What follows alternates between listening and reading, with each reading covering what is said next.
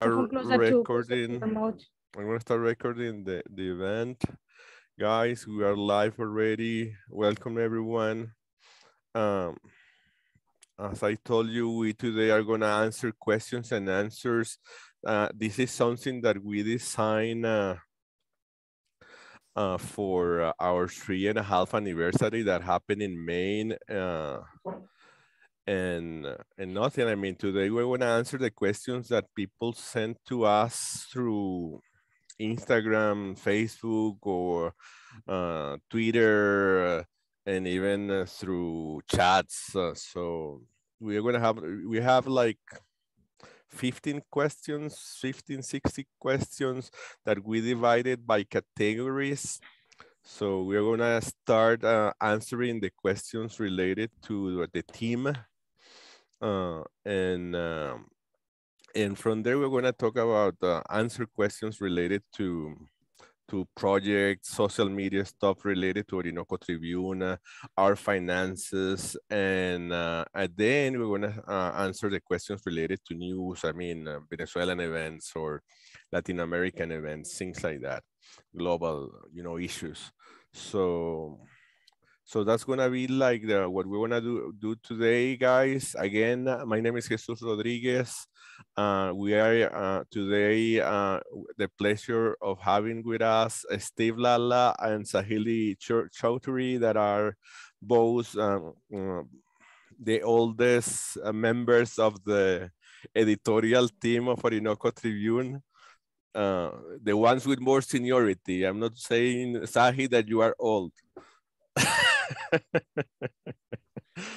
And what else? Okay, so let's start with the first question. But first, I want to remember everyone that Orinoco Tribune is a independent website. We don't receive funding from governments, from big foundations or companies, corporations, or things like that. We completely relied on our readers, your help, your financial help, and that's very important for me to highlight, because I believe that sometimes people believe that because I was diplomat once in my life, I should be like receiving tons of money from the Venezuelan government or something like that. That doesn't happen. So that's why it's very important that you help us with donations, and we are very thankful for the people that has been helping us since the beginning. So without further ado, I'm gonna start with the questions. And the first one that I have here is Teresa Taylor sent us that question, and it says, how did you pick your first team members? I did not pick them, they picked me. Actually. But yes, going back to the first, I mean, Orinoco Tribune began with an idea of, presenting news about Venezuela that I knew were not very common, especially in English language. So I began actually the project with my wife and with my sister. Sorry, with my daughter. And my daughter, which was, she grew up in the US and have a very good English.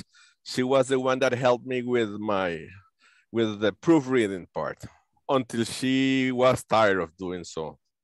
She is, of course, a younger adult, and she might have at that moment other interests.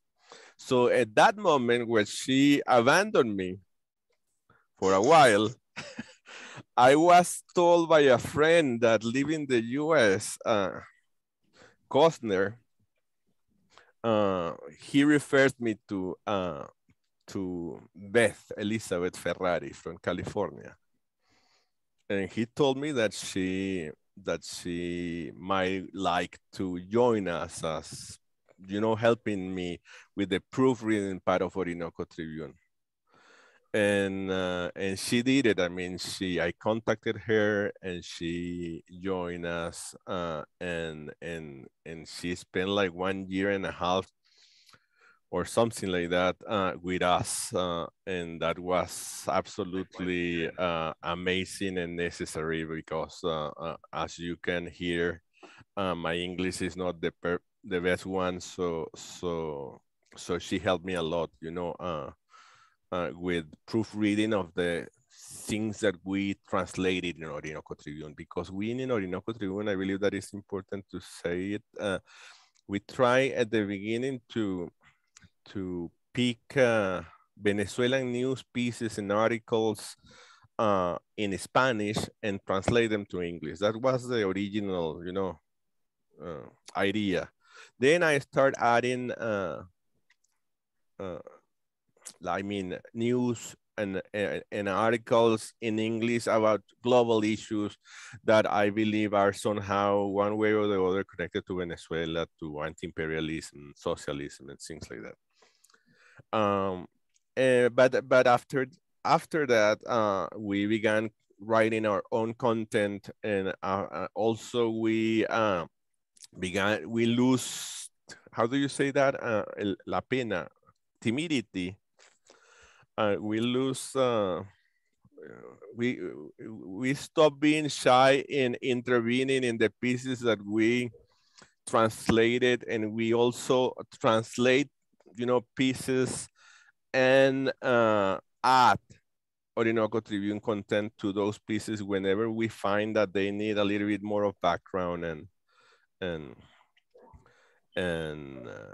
sometimes editing and additional information, whatever. So that's basically what happened. And then and then when Elizabeth was extenuated for 1.5 years of helping us in Orinoco Tribune, I started begging around for volunteers through the website, and Steve and Saheli were the ones that came in. So I let them talk by themselves because I talk too much, right, Steve? No. It's great to have you speaking, Jesus. I would just say really quickly in response to this question of how did you pick your first team members, that again, like Jesus said, he's not out there selecting from an infinite amount of possible choices. Orinoco Tribune, you know, relies on volunteers that contact Orinoco Tribune and want to work with us. So if anyone out there is interested in working with us, send us a message. We're always looking for people to help with either proofreading or layout or social media, graphic design, whatever skills that you might have. We would, you know, like to try to find a way to work with us if you're interested. So. And what about you? How do you join us? Okay, me so personally? what? Yeah. How did I join? I mean, I don't really remember that well, but I believe I just saw a call out that maybe that you put on your Facebook page saying, you know, that you were looking for volunteers, and it was one of my favorite outlets. And at that time it was, you know, lockdown, pandemic. I was at home all the time. I had extra time, and I thought, you know, this is something I wanted to do, and I never turned back. It's been a great opportunity, and that was what, almost 2 years ago now. So. That's true.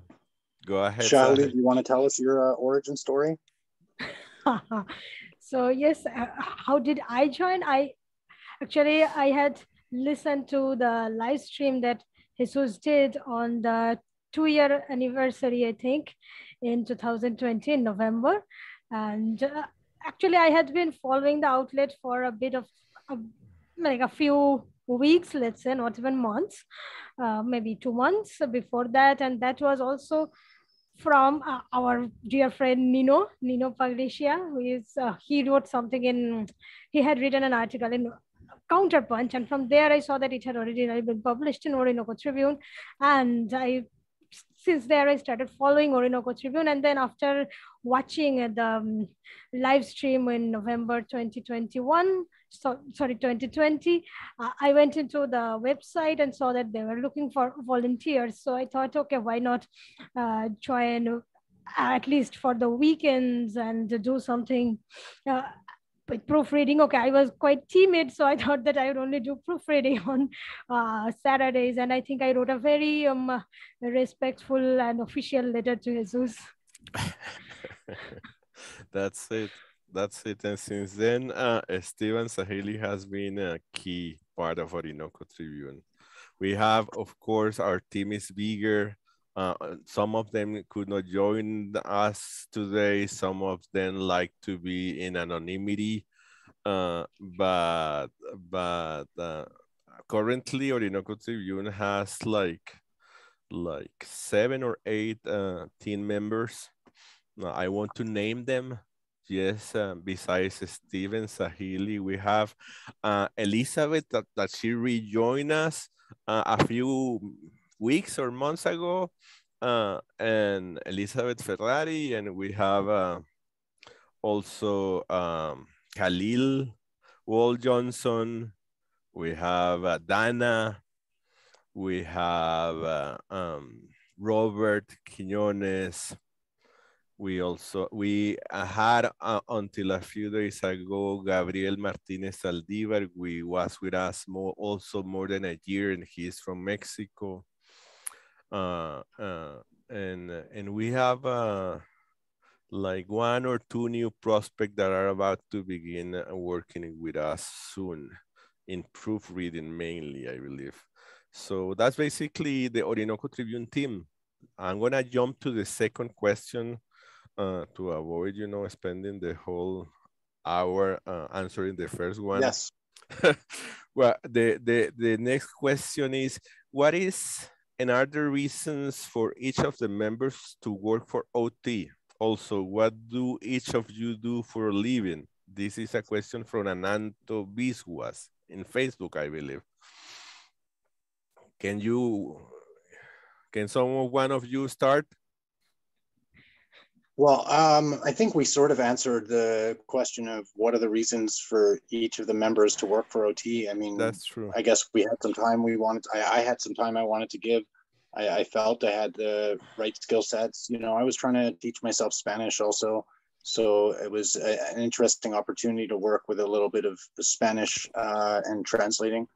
I mean, as far as the next question, what do each of you do for a living? I think it's an interesting question. But I can assure you that it is not working for Orinoco Tribune. I mean, we are volunteers, so I get asked that sometimes, are you professional, this or that? But I'm actually working as a proofreader right now for something else other than Orinoco Tribune, and working also in film. That's fine. Kylie, do you want to? Okay, so I have recently received my doctoral degree in physics. I had been... Congratulations, by the way. Yes. Please, congratulations. Okay, so when I joined, I was doing my PhD.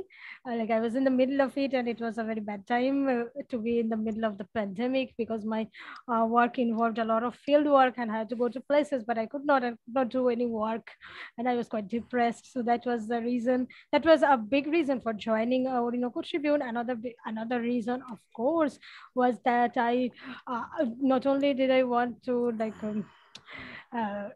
keep knowing things about Venezuela, but wanted other people to know about it because in media, the media is so biased, and not only just biased, it is like most of media is owned by a few big corporations everywhere in the world, and and they go on repeating the same sort of horror stories that after a point of time one would start questioning that are the horror stories really happening. So that was the reason I joined the Orinoco Tribune, and because of course Orinoco Tribune was and is continues to do the same thing that is informing about the truth of Venezuela. So that's the reason I joined. And of course, just after I've received my degree just a few days ago, it has not even been a week. So at present, I am like a glorified unemployed person. A doctor, a glorified unemployed doctor. Exactly. I would like to add actually to what Saheli said, that for me too, it's very true that around that time I was always looking for information about Venezuela and Latin America, because I had been starting to be interested for a few years more in, Latin American socialist movements. And obviously it was easier to find information about Cuba. For Venezuela, we had Telesur. And if I'm not mistaken, I had even been sending some emails to Telesur, and they never, responded to my emails for whatever reason. But, when I landed on Orinoco Tribune, I think that was a while ago, but I remember at that time, that was maybe 2018 or 19. So it must have been early in the existence of Orinoco Tribune. But at that time, what you would read about Maduro in the mainstream media was just terrible. And it was very difficult to find anything that would, defend different, or that would defend the Venezuelan process at all. And I had started, reading about Chavez and getting interested in that. So that's how, I started reading Orinoco Tribune all the time. That's true. That's true. In my case, it's almost the same. As I told you, I came up with the idea of Orinoco Tribune in 2018. But before that, I worked for several years, for almost 12 years as Venezuelan consul in Chicago. And before that, I worked in Venezuela in different areas as advisor. But after I returned to Venezuela from the US, I learned the lack of information that was there, that can be felt in the US about Venezuela and Latin America in general, progressive information, alternative information. So I came up with the idea of Orinoco Tribune. During that time, I was doing translation jobs. That was most of my income at that moment. But a few months after I started working with Orinoco Tribune, I decided to quit doing translation work because I was not able to do both things. So right now, whatever I do in Orinoco Tribune whatever I do, my work is Orinoco Tribune. That's what I'm trying to say. What else, Compass? Let me read the next question. What were each of you doing the day Chavez died? Your first reaction moment you find out. What was our first reaction? This is a question from Evelina Ponte from Facebook. She is a very active follower of us in Facebook. So go ahead, guys. Saheli, you want to take this one first? No, Steve, you should start. I can start also. I'll be honest. Yeah, of course. Yeah, anyone can. Why don't you start? Okay. Let me begin with my side of the story. At that moment when Chavez died, I was working in Chicago, as I told you, as Consul General of Venezuela there. We still had diplomatic relations then with the U.S. We don't have diplomatic or consular relations with the U.S. since 2019, by the way, by those, if you are not aware of those things. And I was, somehow we were already expecting a bad outcome about Chavez's health, especially since in December 2012, if I recall well, he went back abruptly to Venezuela from Cuba, where he was receiving treatment, and he spent like a week in Venezuela. And in that week, the last day of his stay in Venezuela, he made a TV address, basically asking Venezuelans to vote for Maduro. in the case he was not going to be there anymore. So we knew that something was going to happen. So, but that day, of course, I was fulfilling diplomatic, consular functions, and I followed the event, and I was amazed by the images of people in the street of Caracas, like thousands of people going to the street of Caracas to follow the what is the name of those cars that takes the funeral, whatever, the cars that, I mean, the corpse of Chavez. I mean, I believe that I'm not exaggerating when I'm saying that tens of thousands of Venezuelans went to the streets to follow and to cry Chavez dead, and I was amazed of that. I mean, by that, and of course, because of my work, I also had to do a lot of things like opening immediately. How do you say that? Un libro de condolencias, a condolence book for people, authorities, and personalities, friends to, and I have I have it scanned. I scanned it because it was a beautiful book that we managed to open there in Chicago with a lot of affection messages. And then we, a few days later, like maybe 1 or 2 days later, we organized like 2 or 3 events in Chicago, like religious ceremonies to honor Hugo Chavez. So that's basically my story, very briefly. What about you? Well, I was going to say, to be honest, I don't remember this particular day. I'll fully admit that, about 10 years ago, I wasn't as turned on to the Bolivarian Revolution or even That's fine. Latin American socialist politics.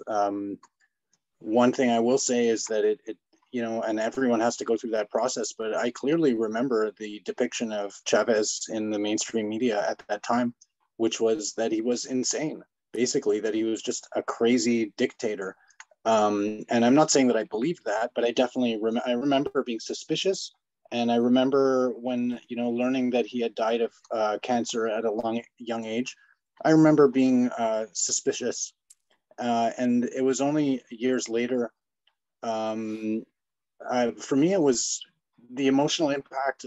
I remember when I read the autobiography that he wrote with Ignacio Ramonet, My First Life, which traces Chavez's life until he was elected president. So it's the first chapter of his life. And, at the end of this autobiography, of course, he's saying how he would like to write the second chapter of this book, and that was really when I think the fact that he had died so young really impacted me emotionally, and I felt it's just tragic, just to think, that's 9 or 10 years ago, to think of everything he could have accomplished and would still be accomplishing, and how tragic that is that he was taken so early. So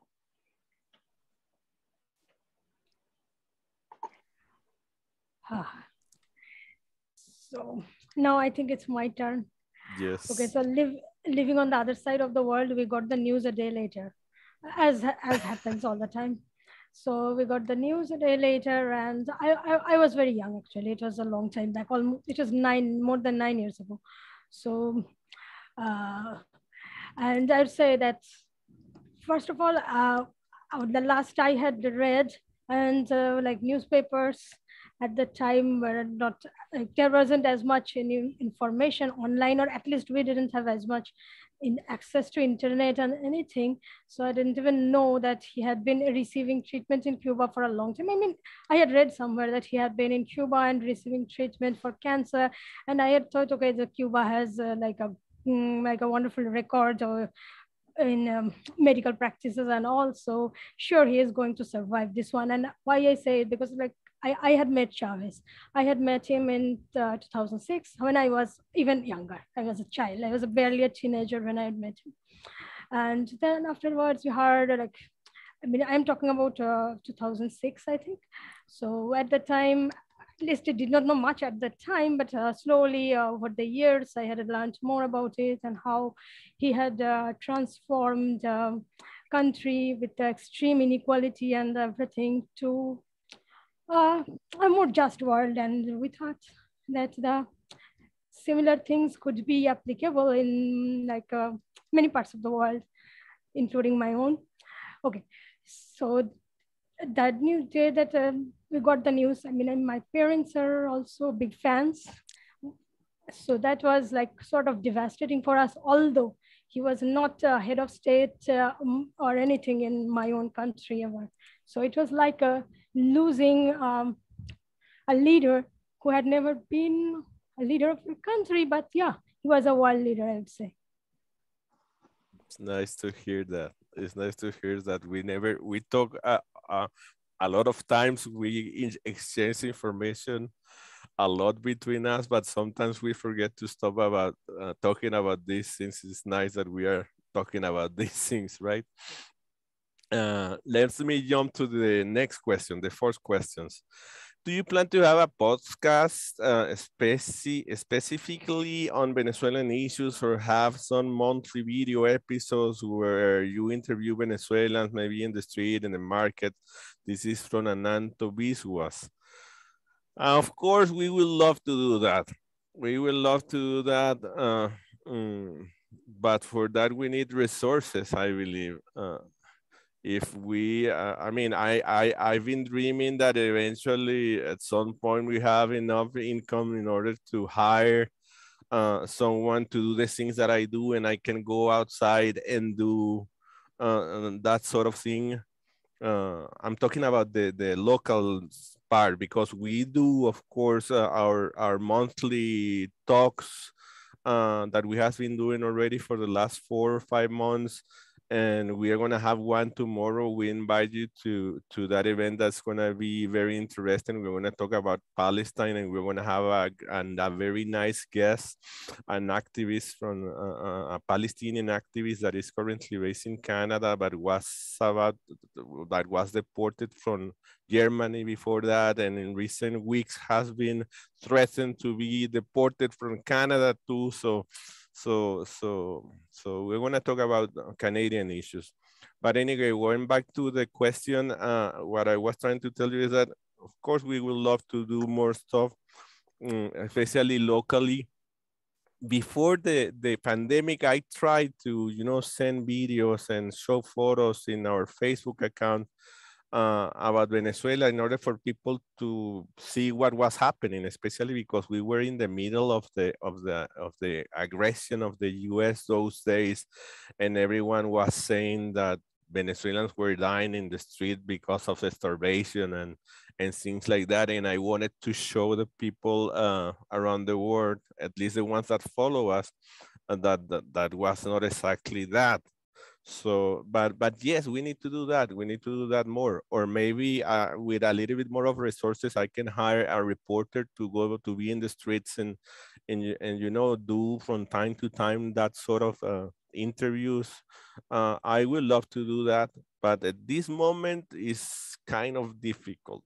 But at least we try to present you every month at least these video talks about international issues, and we try to do these activities from time to time in order to and interviews. For example, during the Colombian interviews, Saheli did an amazing set of interviews to activists, US activists, and people in Colombia. So, and I also participated in live streams with the guys from the Alliance for Global Justice. They had a live coverage from Colombia. So we try to do the most that we can, but it's sometimes we don't have enough hands to do it. I don't know what you want to add to that, Compass. Well, I would also say that Jesus forgot to say about like to mention Chavista Chronicles from Caracas. We also do that, like a That's true. meeting that is a pre-recorded thing done for about an hour, 4 questions to an invited guest or maybe sometimes two, and they can also ask 2 questions about Venezuela. So anyone we invite can have their own sort of set of questions also. So please, like in order to just a few, whatever we already do, please follow the YouTube channel. It's like these videos are uploaded on YouTube. They're also on Facebook, not all of them, but these live streams will always remain on Facebook actually. And then our other social media also, like we are everywhere. We try to be everywhere on Twitter, on Instagram, on Telegram, on Reddit, everywhere. So even in BNAP, we are right now. Is yeah. BNAP is the new Venezuelan social media, by the way. Yes, Venezuelan social media, BNAP is, well, I still find it a bit problematic, slow and all that, but I believe that it will improve with time. So yeah, I think like in case like anyone is hearing this, please follow us on social media. And that's where you will know at least about the things we already do. And yeah, I think that's maybe with more funds, one would be able to do more interviews like in the streets and stuff like that, because for that, why I'm mentioning funds, it's not only because of keeping the website going, but also in order to do interviews and stuff on the streets, one would actually need a bit more equipment, like a very small microphone, perhaps a recorder and stuff like that. So in order to have those things, people need funds. So that is again another request for helping out, because these things, like their costs are increasing day by day. So yeah, we would like to do these things, of course, as Jesus said. Yes, that's true. You pass this time, Steve? Yeah. Okay, I'm gonna jump to the next question. This is not actually a question, but it's I call it a recurrent comment. It says basically, stop using Facebook and Twitter. They are CIA controlled. I mean, those comments happen a lot, and we understand them. We really feel them. I mean, we are victims of Facebook and Twitter. I mean, for example, right now in BNAP, which is a local social media application that is just beginning in Venezuela, and should have like one tiny millifraction of the scope of Facebook or Twitter in terms of reach. Orinoco Tribune has 2,000 followers. Just to give you an example. In a country where a lot of people do not speak Spanish, English. And in Facebook, we only have 2,400 something followers. And Facebook has been since the beginning, the most important source of clicks to Orinoco Tribune. But for the last year or year and a half, we have been stuck in 2,400 followers, and that says something that I'm sure is not related to our performance, but is related to Facebook algorithm and Facebook ways to try to avoid presenting alternative information, the information different from what mainstream media tries to sell everyone. So I just remember that particular issue. But going back to the questions, I mean, as Saheli said also, I mean, we try to be everywhere. But the fact is that most of the people around the world use mostly Facebook and Twitter. And in recent times, Instagram, especially by younger people, Instagram and TikTok, we are in all those platforms. Actually, most of the video interviews that Sahili did the other day during the Colombian elections are in our TikTok account.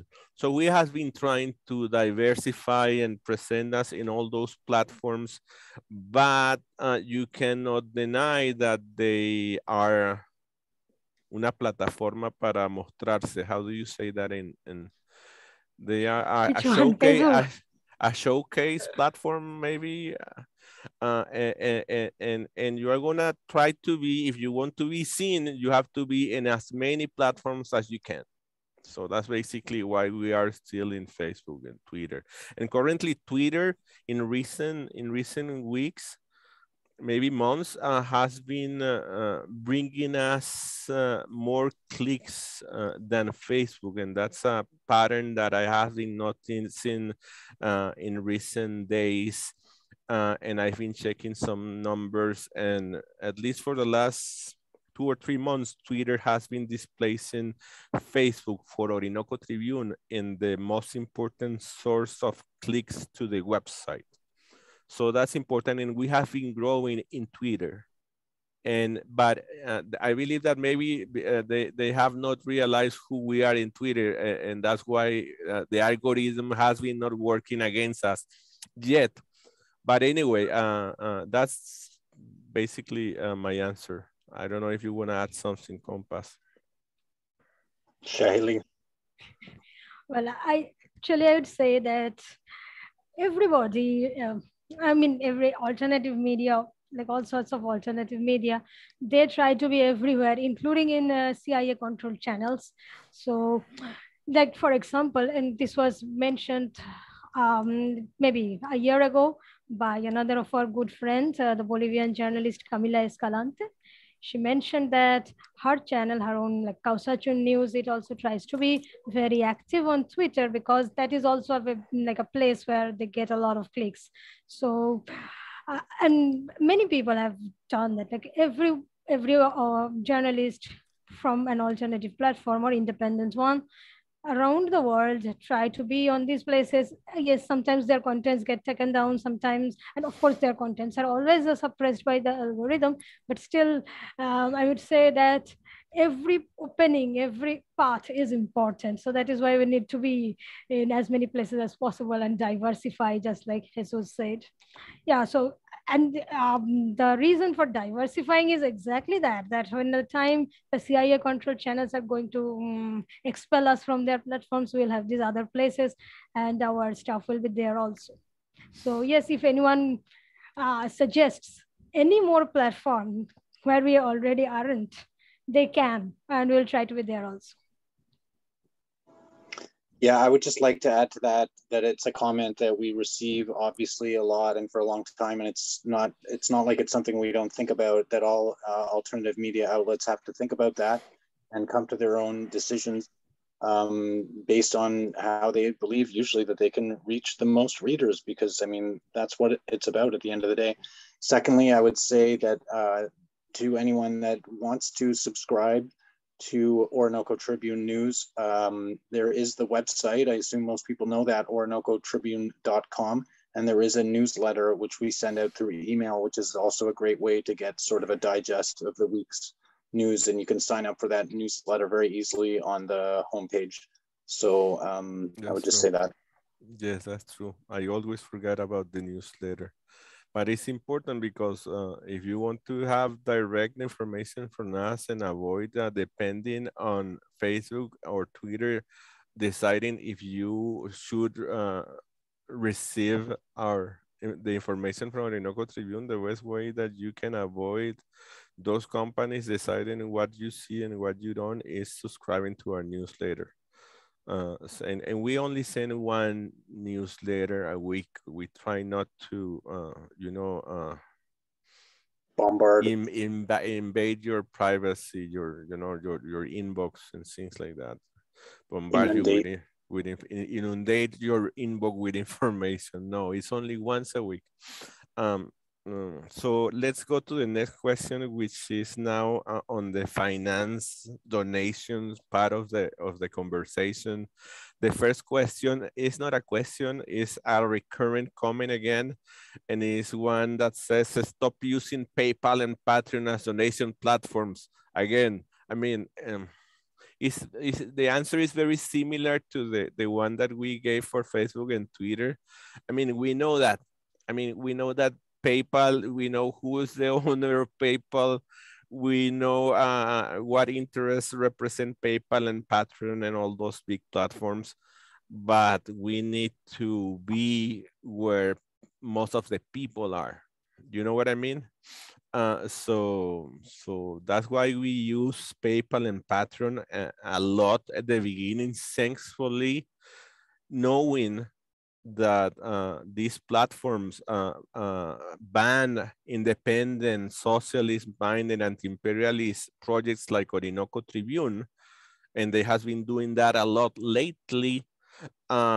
We, a few months ago, reached an agreement with the Alliance for Global Justice, and we are right now a tax, I forgot the exact name, but it's a sponsored tax. I mean, the Alliance for Global deductible. Exactly. The Alliance for Global Justice has become a tax sponsor for Orinoco Tribune. What that means in material terms, it means that all the donations that you made to Orinoco Tribune will be, or most of them will be tax exempt. They tax deducted. I mean, they are tax deductible. So at the end of the year, when you are receiving your tax checks in the U.S. at least, you will be I mean that amount of money will be reversed to you. So that's important, especially for you, but also for us. It's important because it opens an alternative channel to PayPal and Patreon, and also it's good for us because the service fee that the Alliance for Global Justice charge us is less expensive than the fees that we pay for Patreon and PayPal. Actually, Patreon is the most expensive one of the platform we use. Patreon takes like something between 13 and 15% of the amount of money that you see there. And we try to make that amount of money transparent to let, I mean, we can decide to show how many subscribers and how many donations we receive or not to show, but I personally prefer that people to be transparent and to let people know the amount of donations that we receive through Patreon. And also in PayPal, I also choose to let people know how close to the goal we have reached in every year cycle that we begin in our PayPal account. So I mean, that's why we are in PayPal and Patreon, thankfully, and I invite people to go through to switch. I mean, if you want to make donations, our preferred method for donations right now is this program with the Alliance for Global Justice, and you will see it in our website to the right side that there is, you want to see the Alliance for Global Justice next to the logo of the Alliance for Global Justice next to our logo, and you will see there that it says tax deductible donations or something like that, and go there if you want to do donations, because it's going to be better for you, it's going to be better for us. And at the end of the day, the fee that the Alliance for Global Justice charges us is going to go to projects that we are very aligned with. You know what I mean? I mean, the Alliance for Global Justice is an organization that finance projects that are connected to our struggle, to the struggle of, people, anti-imperialist people in Latin America mostly. So I invite you to use that platform. I don't know what you want to say about it, Compass.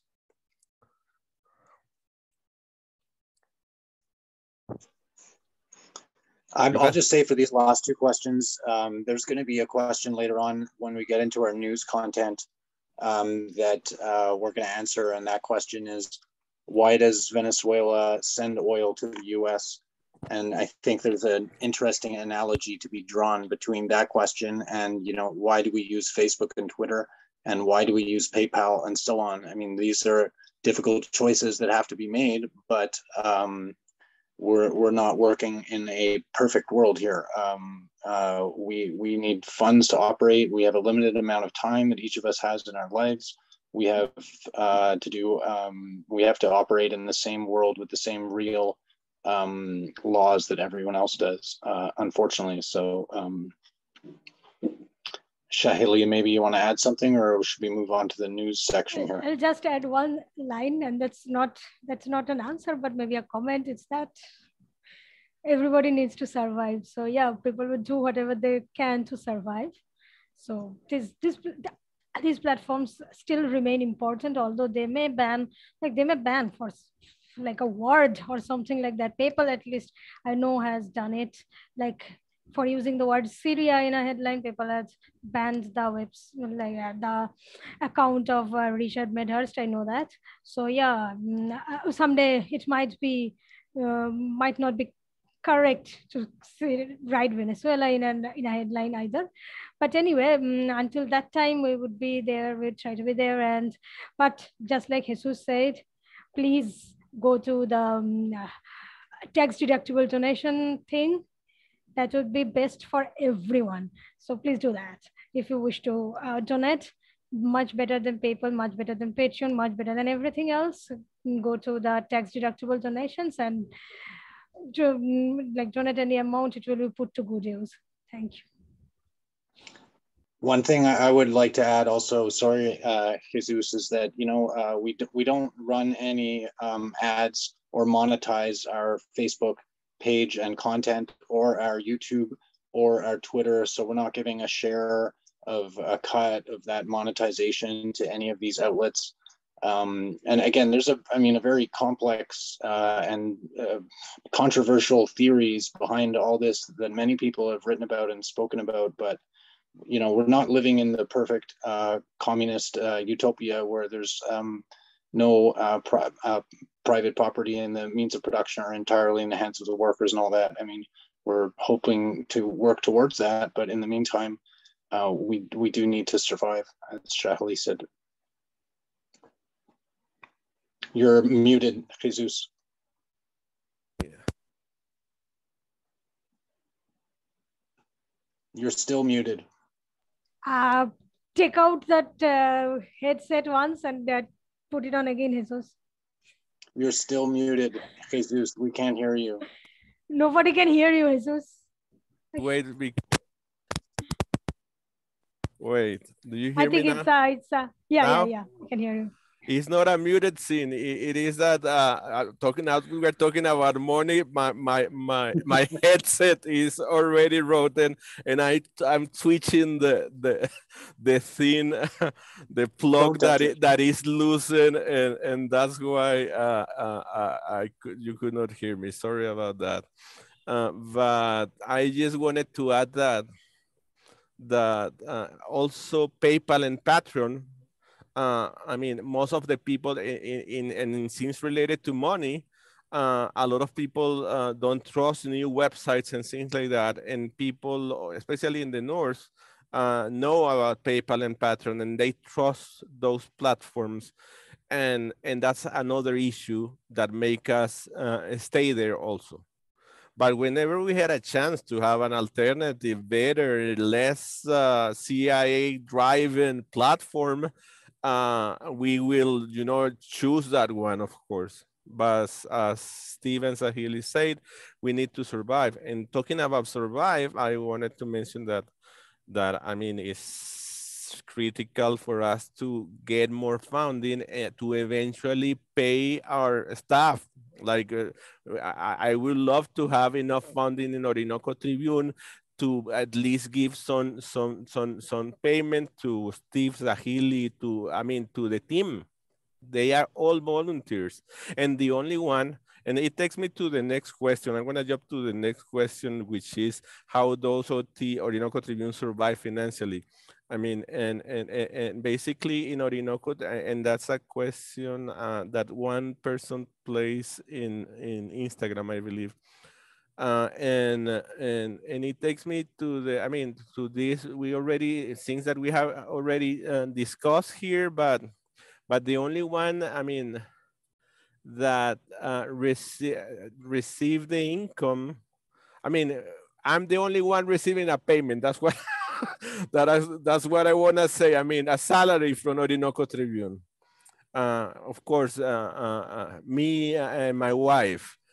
My wife also worked for Orinoco Tribune, by the way. I forget to mention her.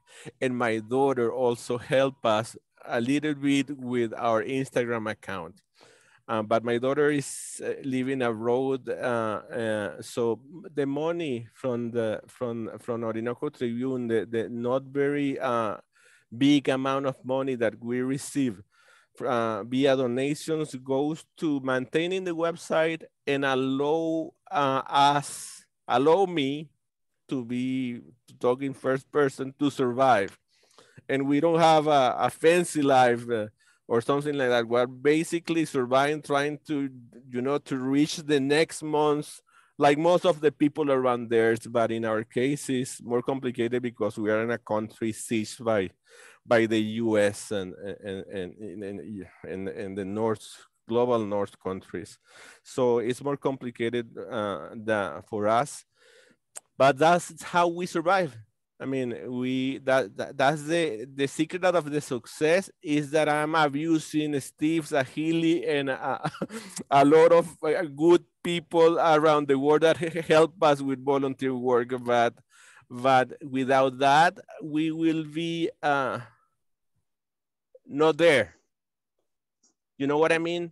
So it will be amazing if we could have some a steady amount of income in order to, you know, to let us run a better, you know, operational financial scheme that allow us to have a better team, a better paid team beside only me, you know. So so that's basically how we survive. There's another question from Ananto Biswas in the same you know, vein, and he asks about how much does it cost in a month on average to run a site. And basically our hosting services goes around $35 every month we pay for hosting services. You have to add to that those are like recurrent, you know, costs that we pay every month. Of course, the internet that I use has been like a year ago, it was equivalent to $1 or $2, and currently is equivalent to like $15. So the prices has been increasing a lot in Venezuela, and the government has been trying to, even though this is a public company, I mean, state-owned company, CanTV, the one that provides me with internet access, they have been trying to increase the prices because there is no other way for them to keep the platform running. And for several years, the prices were incredibly low. And I understand that, but from the other side of the aisle, it affects us, of course. So we're talking about right now about what, like 35 plus 15 is gonna be like $50 every month, and what else? You forget electricity. Then No, but of that's course. something. Yes, but that's something that, I mean, it's not directly related to the Orinoco Tribune, but also we have to add. We use some services that we pay annually, plugins that make the website works, and you have to add might have to add like $15 more a month. I don't pay them monthly, I pay them once a year. But it's gonna be something like $15 more. So if you want to have a website similar to Orinoco Tribune, you might need like something like $65 or $70 a month. Go ahead. I've been asked this recently, you know, what are the operating costs of Orinoco Tribune and so on, especially from people that are investing or giving funds or helping out Orinoco Tribune with donations. And I mean, the reality is, or maybe if it's people that want to start their own similar website, the reality is the actual costs expended are not huge. The major cost is labor. And Yes. it's the time that each one of us puts into Orinoco Tribune, especially Jesus, but also all the volunteers that help with translating. I know in the past we had estimated the amount of hours that each of us put in. And, you know, I know for Jesus and his family, it's a full-time job. So that's, you know, what, 40 hours a week or more. So, and for each of the volunteers, you know, we put in a few hours each week, which adds up really quite significantly. Maybe, you know, if we're say just as a ballpark figure, it's 100 hours a week that we're putting in labor into collecting all the information, translating it, formatting it, proofreading it, and plus managing all the social media accounts. So I mean, I'm not too great at math, but you know, at $20 an hour of US wages of $100 a week, I mean, that's $2,000 a week. So over the course of a year, that's, you know, that's $100,000 of money that we could, you know, and again, looking at it, we're all living in different countries and different economies, but at a base rate of $20 US an hour, that's money we could be, that's labor that we could be being remunerated for. Yes, if we were putting it towards something else, something more profitable. Exactly. That's a good point that you made there, because I mean, besides that, if you are talking about having and deciding to launch a project like this, besides the platform costs that I mentioned you that is not very big, you will have to add the resources for the human capital. I mean, the resources for paying a team. That essentially in our case is volunteer work. But even in our case, I don't want it to be like that forever. The ideal will be that we have some income in order to have a paid team, at least a little bit paid team, you know. So anyway, that's give you what Steve just said, give you an idea of how things work and I would just add in that part. At least I'll say for myself, I'll not say for everyone. Like, I'm not looking for money here, but what Jesus is mentioning, and like, money is important not just for eating, but also the fact that I think this question was asked and we were trying to answer it just before it, that what if we are going to go out into the streets and trying to interview people, or there are so many events that take place in different places, but like that Orinoco Tribune would like to cover that very few people cover, and the Orinoco Tribune would like to give them a better diffusion broadcast. I always lose words. Anyway, so in that case also a little bit of money would help in traveling expenses and stuff like that. So like, instead of like having a payment every month or something like that, one could have what is called a fund for a fund from where one can draw in order to do this kind of work for the website itself, in order to make it better, in order to produce more content, in order for the news to go to more places and to more people than it already does. Yes. So that's it. That's a good point also. I was thinking about that.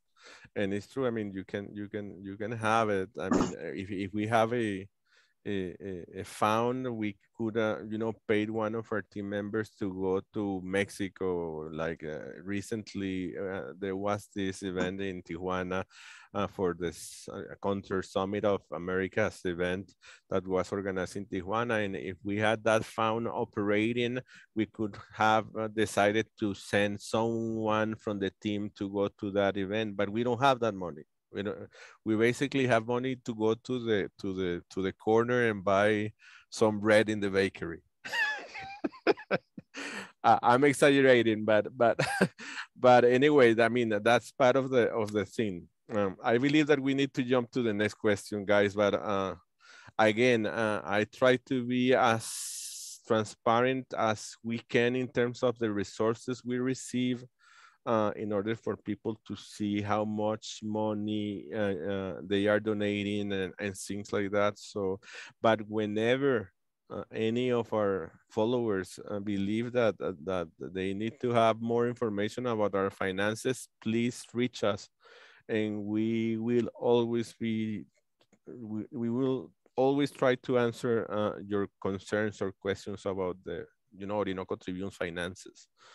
What else? Let's jump to the questions about and related with news, with local, regional, or global issues. The first one is, it is okay to have Brazil as part of the BRICS because the president is pro-American? That's a question that came, I believe, from Instagram. Do you want to answer that, Saheli or Steve, or you prefer? Yeah, I definitely have some comments on that. Steve, you Saheli, definitely have. Please first? do. No, Steve, you go. please do, definitely. Well, the first thing I would say, and we're getting into the news section now. We've already been talking for an hour. We're going to be here for a while because this is the part I think that everyone has a lot to say about. But I know, Saheli, you can have some input on this also. But it's a bit like we were talking about before about the perfect world and everything. I mean, BRICS is not some type of anti-imperialist, Marxist-Leninist union. I mean, yes, it happens to have China inside it, but it's composed of Brazil, Russia, India, China, and South Africa. Brazil is, it's a system of government where the leadership changes due to elections that happen. And when BRICS was founded in 2009, I believe, you're muted, Charlie. No, she doesn't want to.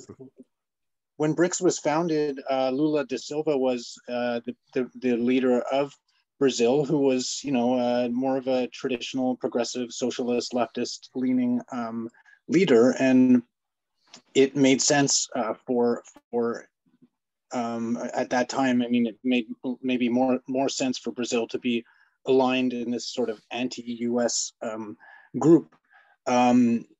Bolsonaro took over in 2018, and Brazil did not leave BRICS, but from what I understand, this did stall the advancement of BRICS. It's pretty clear now that Lula is going to be back in power in Brazil shortly, in just a few months. I think in 90 days is the election, in 3 months. So he's probably going to be back in power, and that's probably going to allow BRICS to accelerate again towards creating possibly an alternate currency, definitely creating, or I mean, they already have, but strengthening the BRICS World Bank sort of alternative that they have, and possibly creating an alternate currency for Latin America also, which Lula has said that he wants to do. So, the last thing I would add is that, ironically, as I was discussing just the other day, ironically, Bolsonaro is proving not to be the strongest US ally here, where he's getting to the end of his regime, that it seems like since the end of the Trump presidency, Bolsonaro has actually been leaning away from the US. For the Summit of Americas, at one point, they said they would not send their head of state. I think in the end that he ended up going. Maybe someone else could clear that up for me.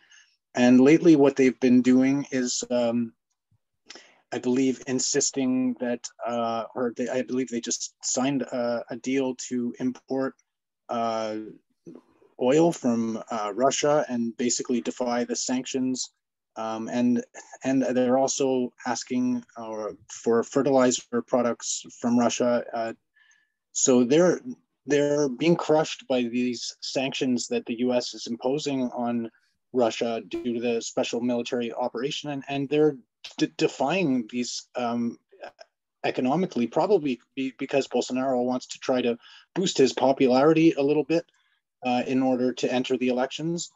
And I mean, just the other day, I guess there was speculation that they had declared a state of emergency due to, I guess, the inflation and economic struggles they're going through, that, you know, they might use this state of emergency to delay the election. But anyways, I'm sure both of you would like to add something to that too. Saheli, why don't you go first? Well, I would just say that firstly, this kind of trade blocks or whatever blocks, I mean, any sort of multilateral body is not between governments, but between states. This has to be always, this has to be repeated many times, because state and government are different things. So once a country gets into a multilateral bloc, of course, another government, a different government can withdraw it from that bloc, no doubt about it.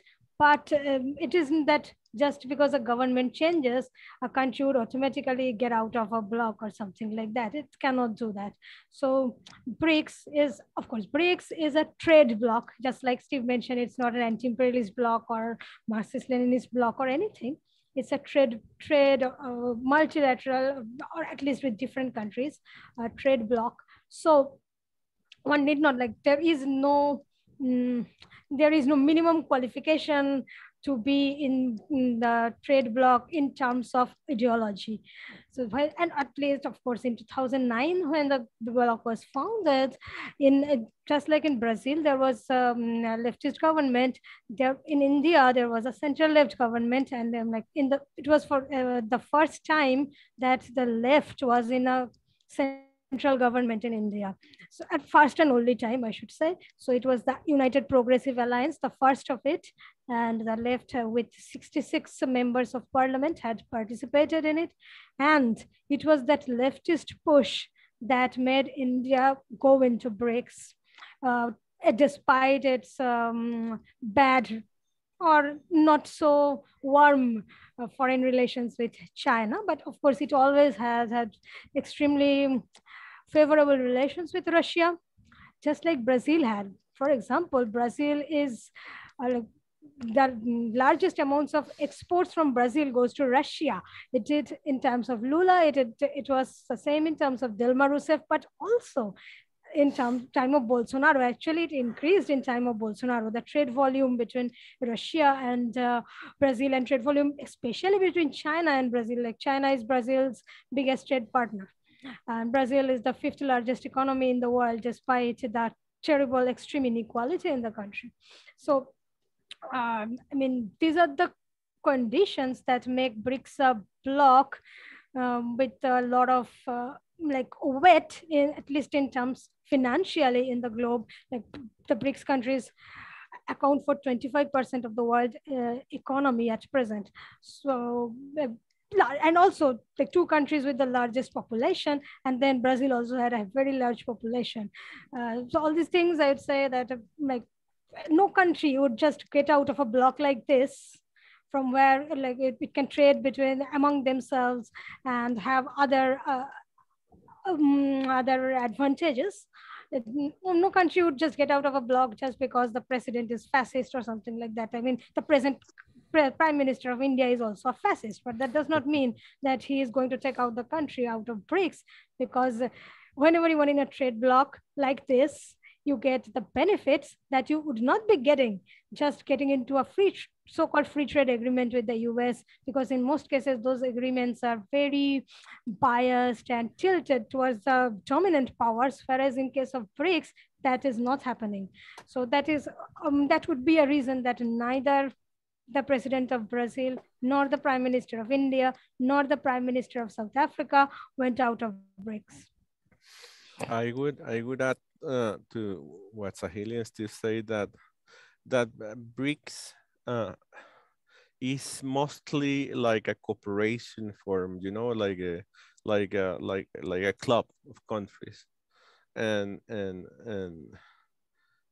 I believe that the main objective of BRICS is to push towards a multilateral order, a world different to the unipolar world that the US is trying to impose, and that is evidently falling apart.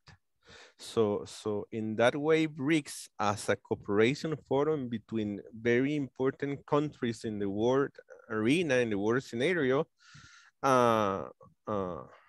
becomes so important. And it's true. I mean, it's not it's not impossible that a country, a government, state, a government deciding in the name of the state withdrew from BRICS, for example.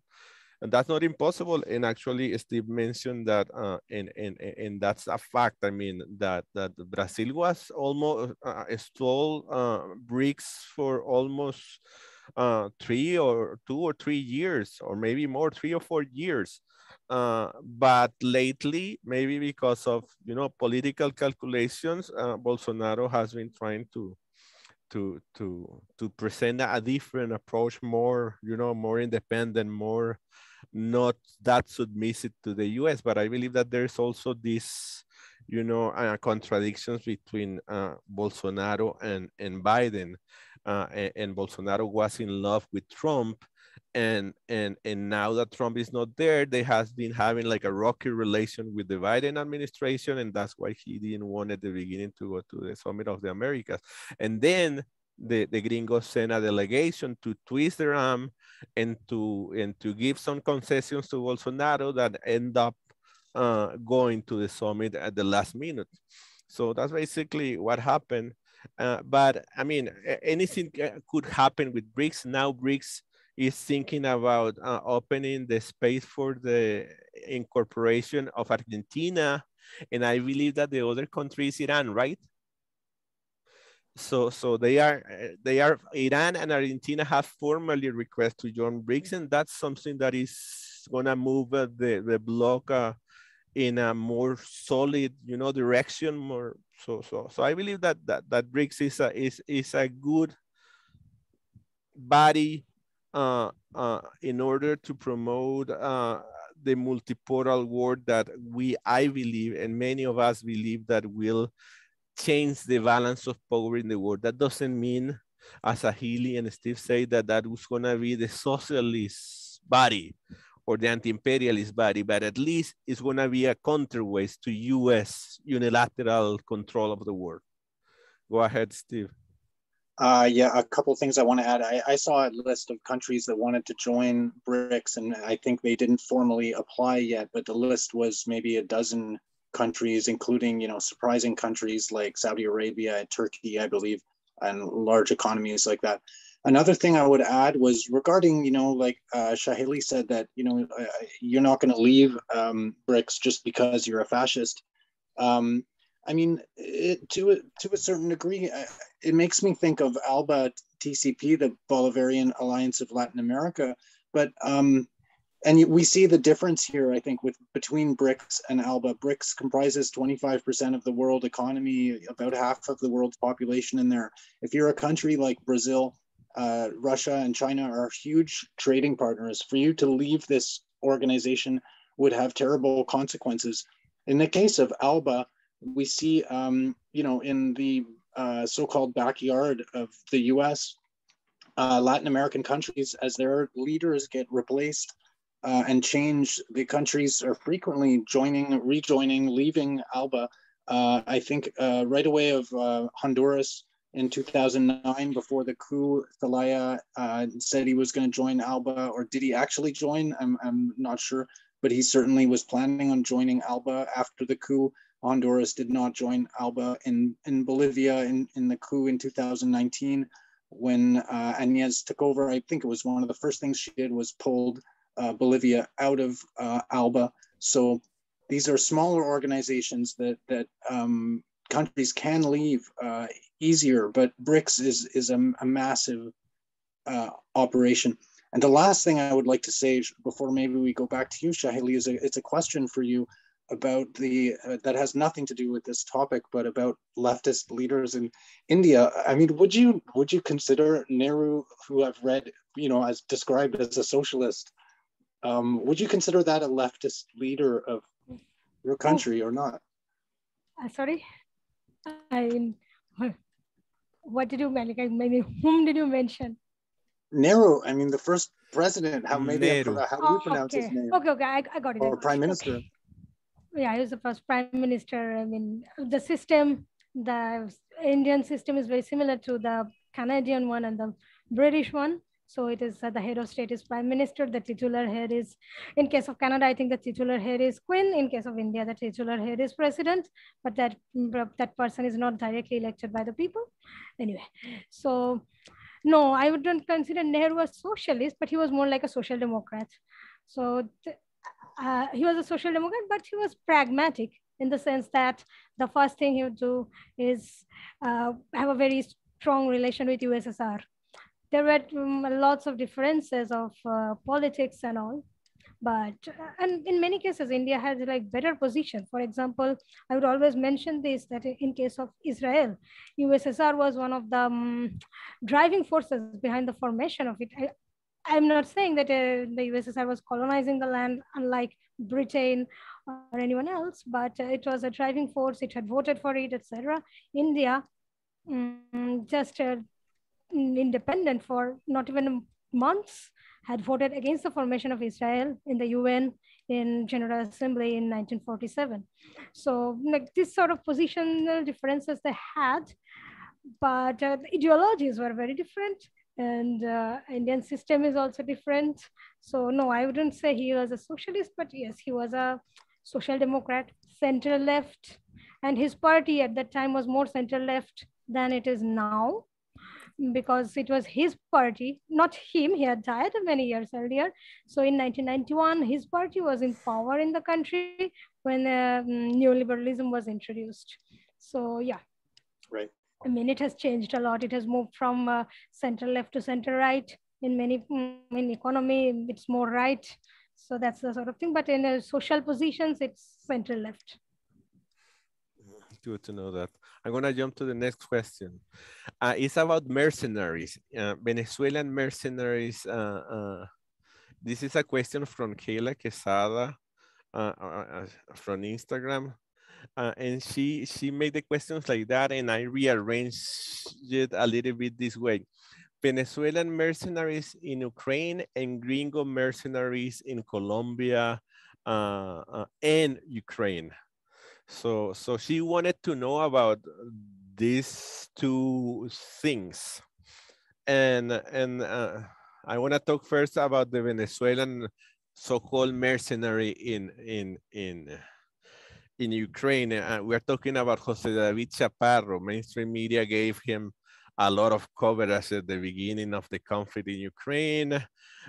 He's a Venezuelan that has been living in Ukraine for several years, for decades. And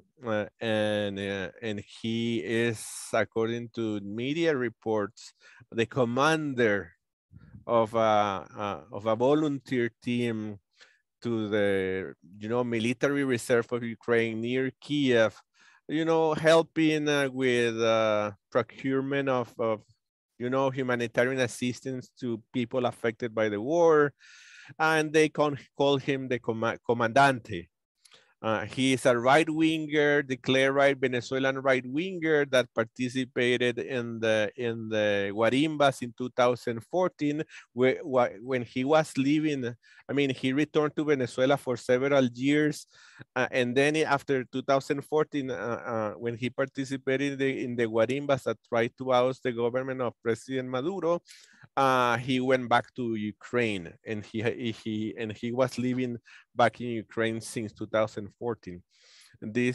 I'm telling you this because I listened to a radio interview where he was explaining all these things to a Venezuelan right-winger anchor.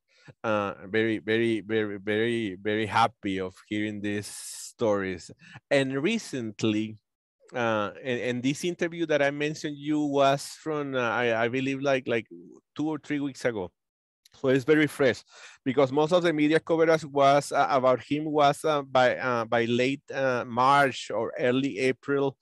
But this interview that I'm mentioning you is very recently. He is still doing that job, even though Kiev is not affected anymore as at the beginning of the conflict by direct Russian military presence, but he's still working doing that job.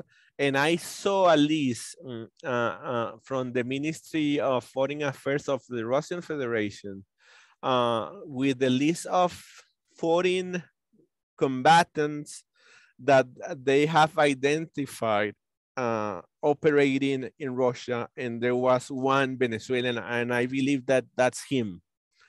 And they published that on their Twitter account. I retweeted it a few days ago in Orinoco Tribune account, and they put there the numbers of foreign by countries, foreign mercenaries operating in Ukraine, the number of them that has been eliminated, the numbers of them that has been going back to their countries, and the remaining, you know, the remaining number of, you know, the difference between the ones that arrived, the one that has been killed, and the ones that has been fly away. So they did this they put that information online, and I found it interesting. And Venezuela have one, and I believe that is this guy named again Jose David Chaparro, and he apparently studied in the Soviet Union during the last days of the Soviet Union, and he is married with this Ukrainian woman, and he lived there for several years. He worked in the embassy of Venezuela from 2001 until 2005 during Chavez time. I believe that they took him because he had the language and he had the knowledge of the area. So, and during those years, there were a lot of right-wingers in Venezuelan foreign services. I'm not saying that they are not still there, but right now there are less of them around there. And that's the story of this guy. And the other guys has been covered more vastly by mainstream media and alternative media. The other guy is Craig Lang and Alex Schieferhofer. I believe that how you pronounce that crazy name. And those guys, especially Craig Lang, has been followed by alternative media and even mainstream media because of their participation in the Mayhem in Ukraine in 2014. Then they're traveling to Colombia in 2018, by the end of 2018, receiving weapons from Colombian authorities. That's not, I mean, that's not an invention of left-wingers and commies, tankies. I mean, that is in the affidavit statement that they present to the justice. I mean, they initiate a legal process against them in the US. And what I'm telling you is their statement. So they receive weapons and some training in Colombia in order to kill commies in Venezuela. But they end up returning to the US, and they did not, but they did not finally went to Venezuela, but they were close to the Operation Gideon. So that's basic, but for some reason they went back to the US.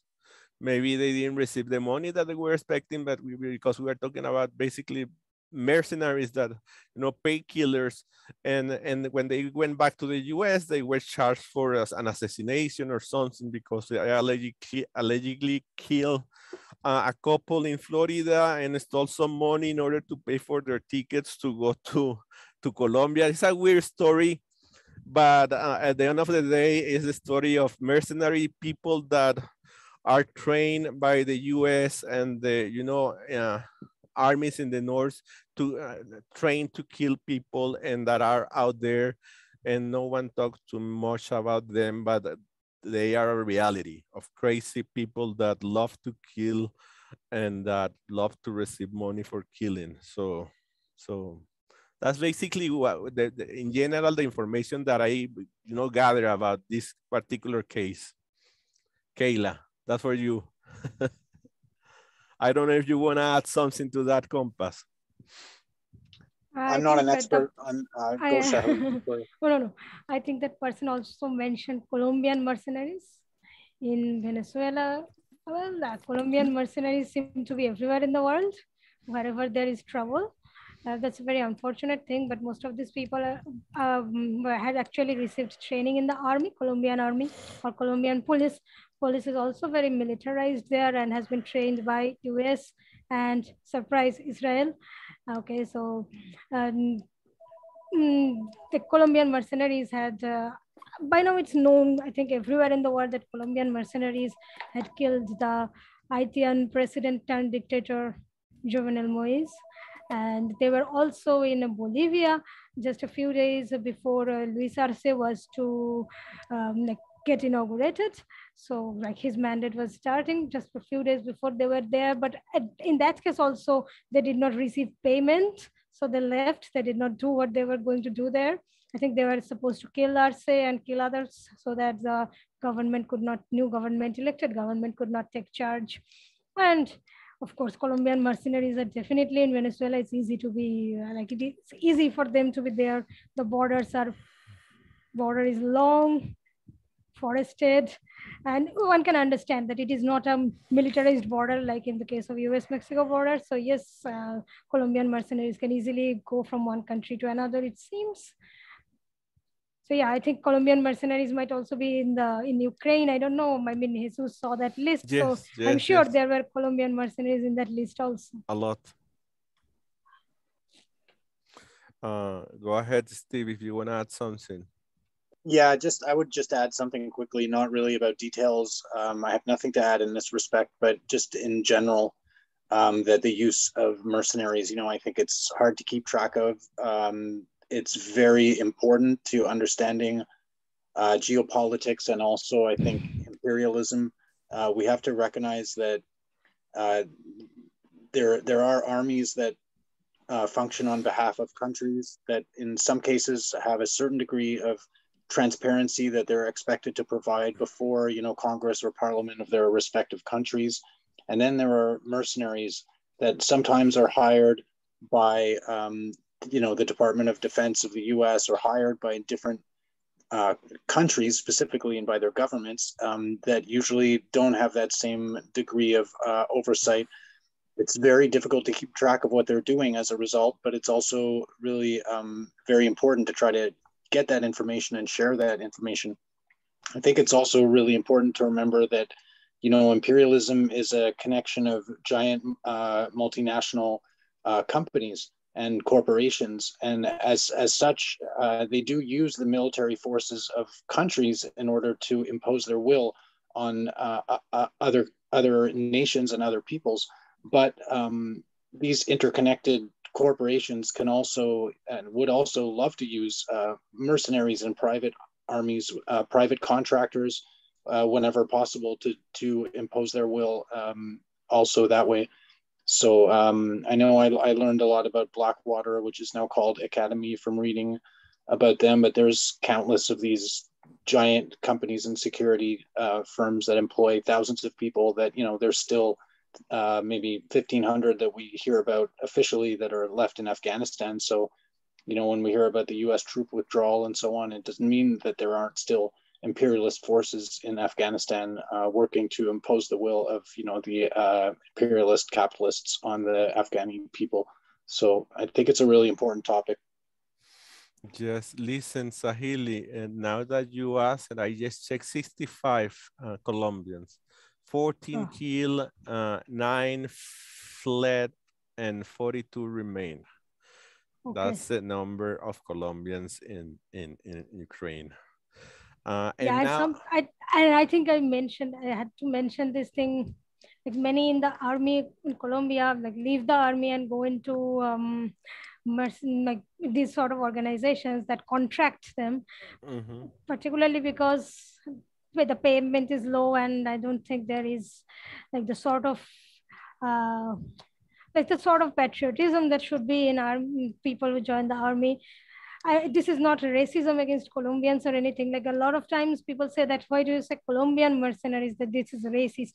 But this is just an information that in many cases, it's actually poverty that leads to this sort of things. The people take this monthly salary. It's a salary that they're assured of of which they cannot get in more honest employment, or they cannot find honest employment, so they would go into this sort of things. It's actually very sad to see countries, and especially their workforce being wasted like this. There's also a problem of indigenous violence. Is that the word?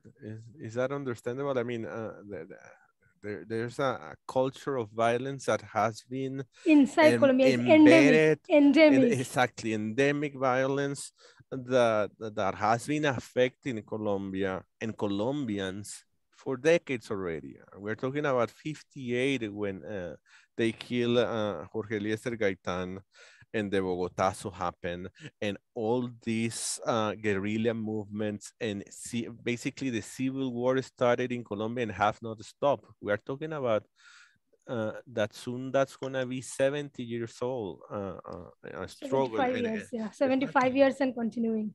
And that of course put a lot of I mean, it's very common violence is very common in Colombia, and sadly that has been spreading to Venezuela in recent years. And I'm not saying it in the way many anti-Colombians or anti-Venezuelans talk. I'm saying it in very sad terms because I really believe that Colombia and Venezuela are sister countries. We are the same people, and whatever bad happened in Colombia end up affecting Venezuela, and whatever good happened in Colombia should also be affecting positively Venezuela.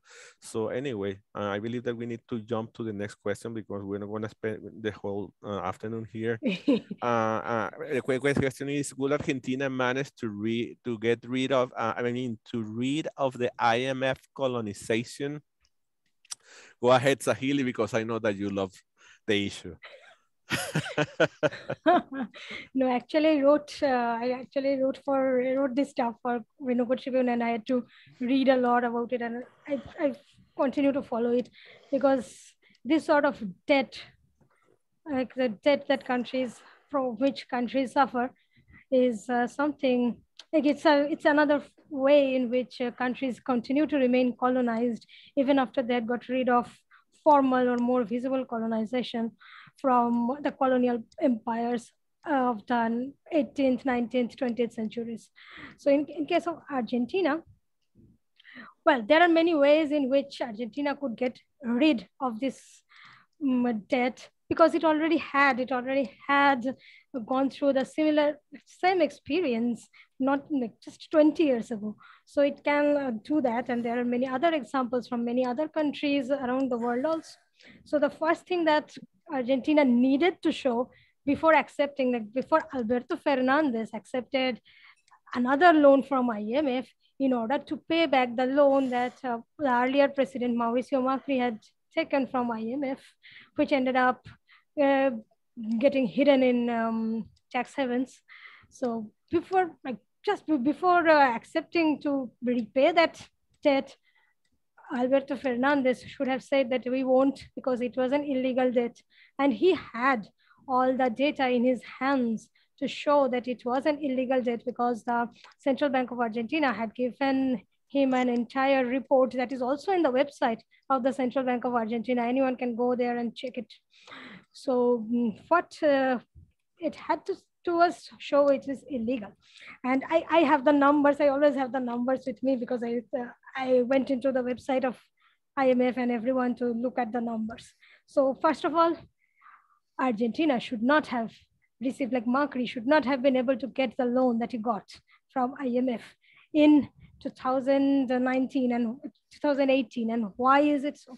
Because that the sort of loan that Argentina got in 2018 is called a standby agreement. It's a standby because it's given to you now, and then you get a grace period and pay it back later in equal installments.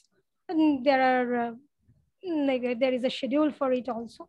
So in that case, in case of in 2018, why it should not have received is this, that a standby agreement country can receive for a year, like for 12 months, the amount of standby agreement loan that a country can receive is 145% of its special drawing rights.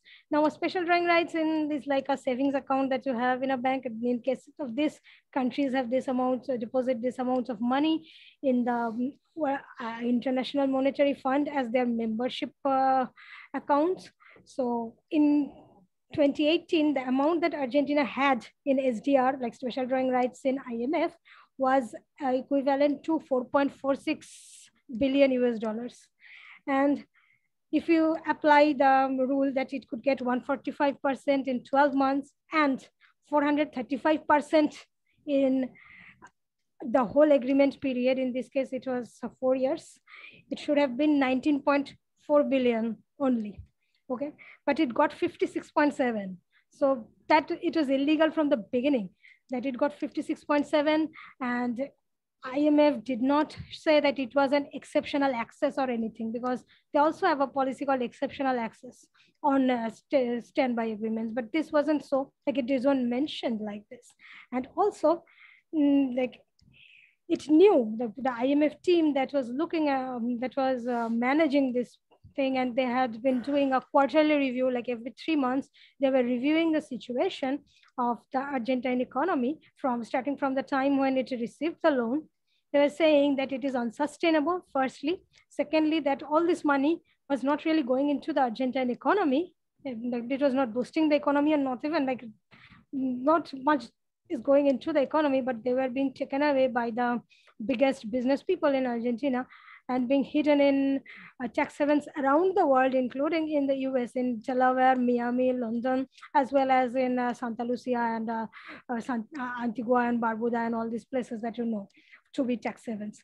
So, and IMF's own article, one of its Article 6, it is called, it has a statute. It is a terrible organization, but it has a statute, and its statutes, Article 6 says that the loan that it gives to any country in whatever way should not finance capital flight. Now, this was a capital flight.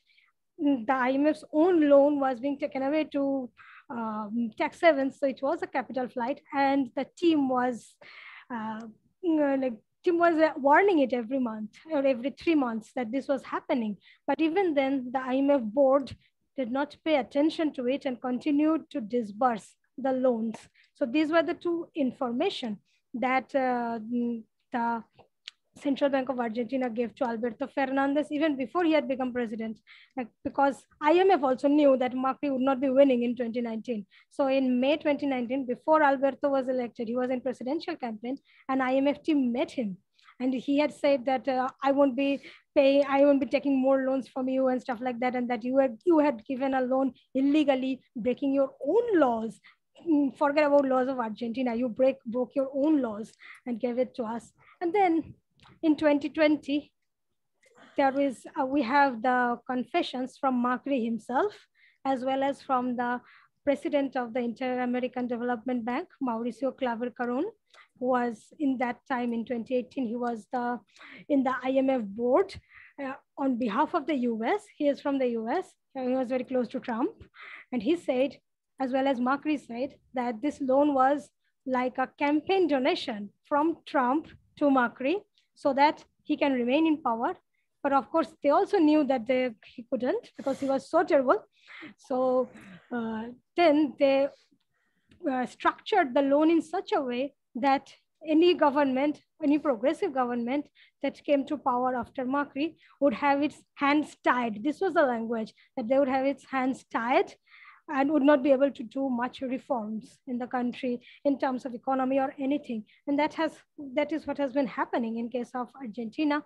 And especially that Alberto Fernandez neither said that we'll not pay back the debt, nor did he say that we'd start a tribunal, because you can do that. One can do that sort of thing, and like hearings and a tribunal on this sort of things. It happened in Ecuador in 2007-8 in terms of Rafael Correa. He had also faced this sort of pressures from the IMF, asking him to pay back loans that the Ecuadorian state had taken since 1976.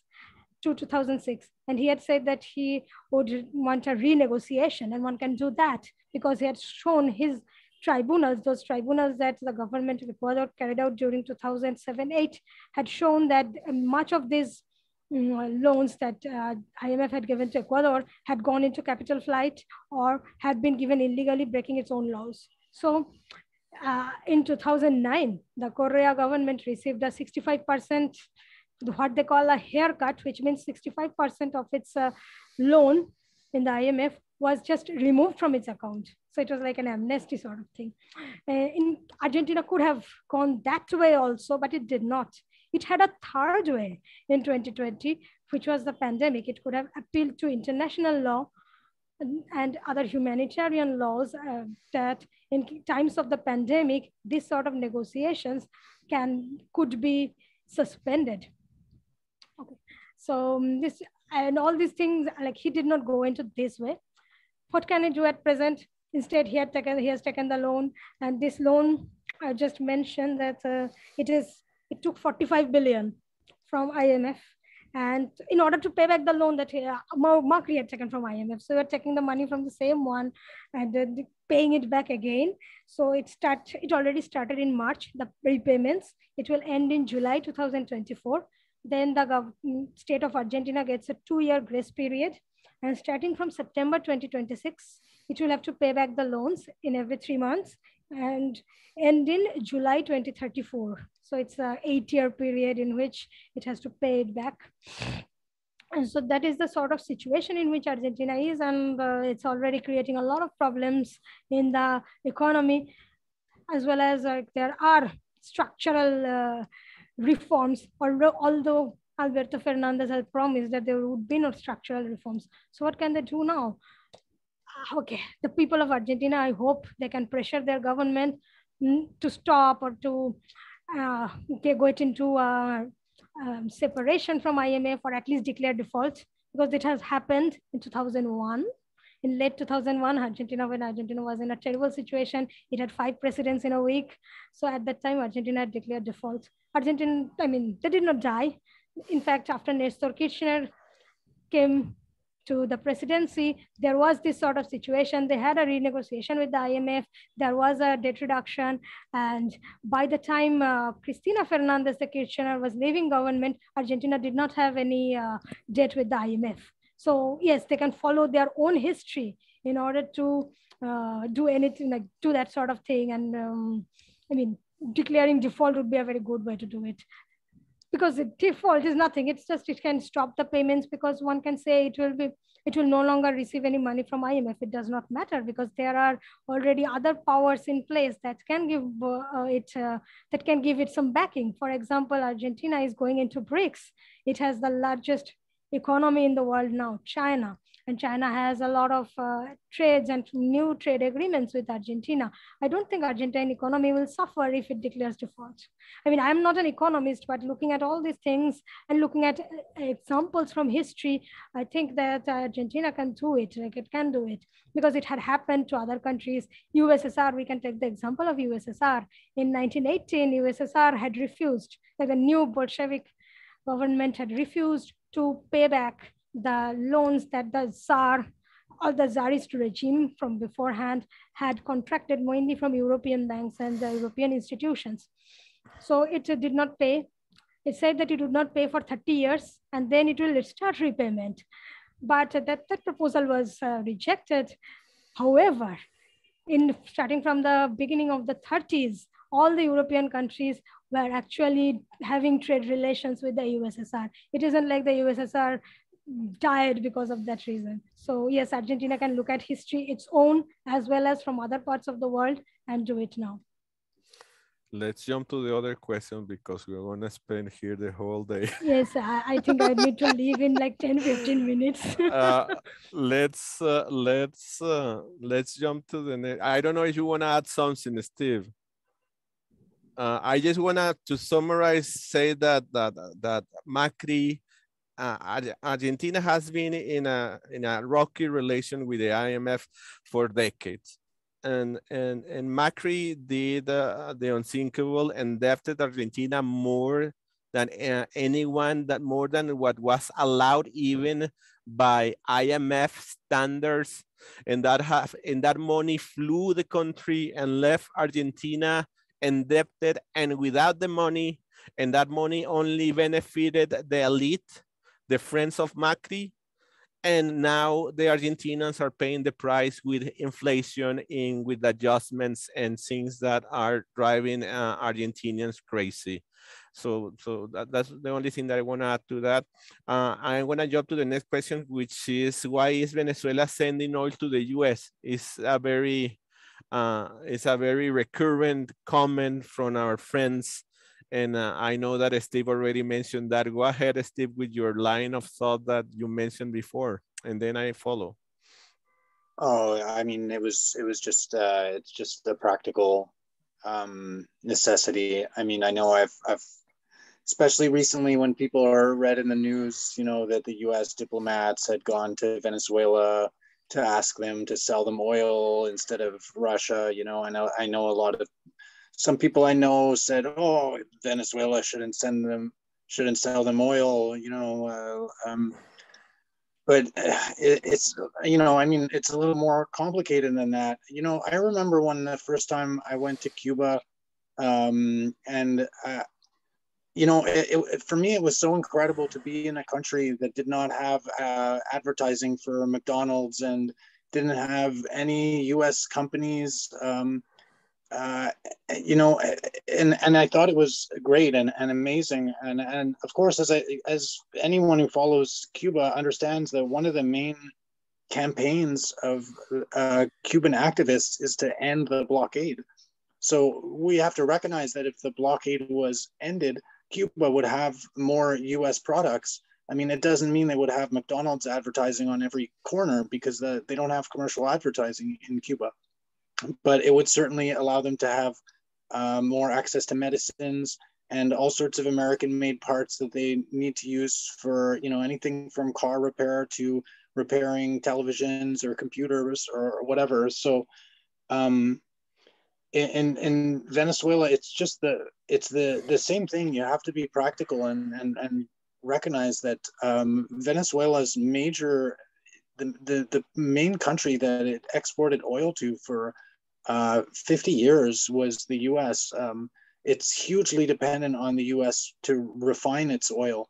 And when all that income was cut off, I think it was 98% of its revenue of export revenue that was cut off by the loss of the oil sales to the U.S. So, I mean, slowly they've been replacing that with more oil sales to China, but China's on the other side of the country.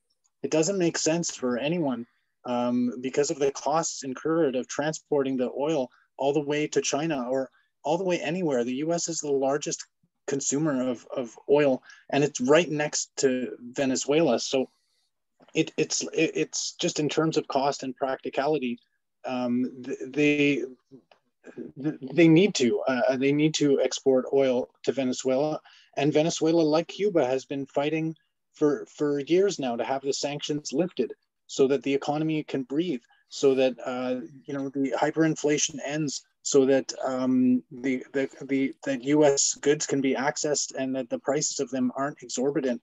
So yeah, it'd be nice to see the U.S.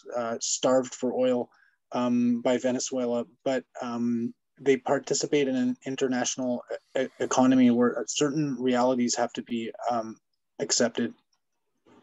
And it is a complex reality also, and it goes beyond. I mean, what you say is absolutely true, but it goes beyond that, actually. I mean, the Venezuela was an oil rig created by the US to feed their energy needs.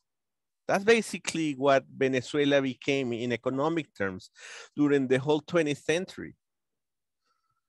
So everything in our economic apparatus in Venezuela is aiming, designed, fabricated, thinking on the US needs.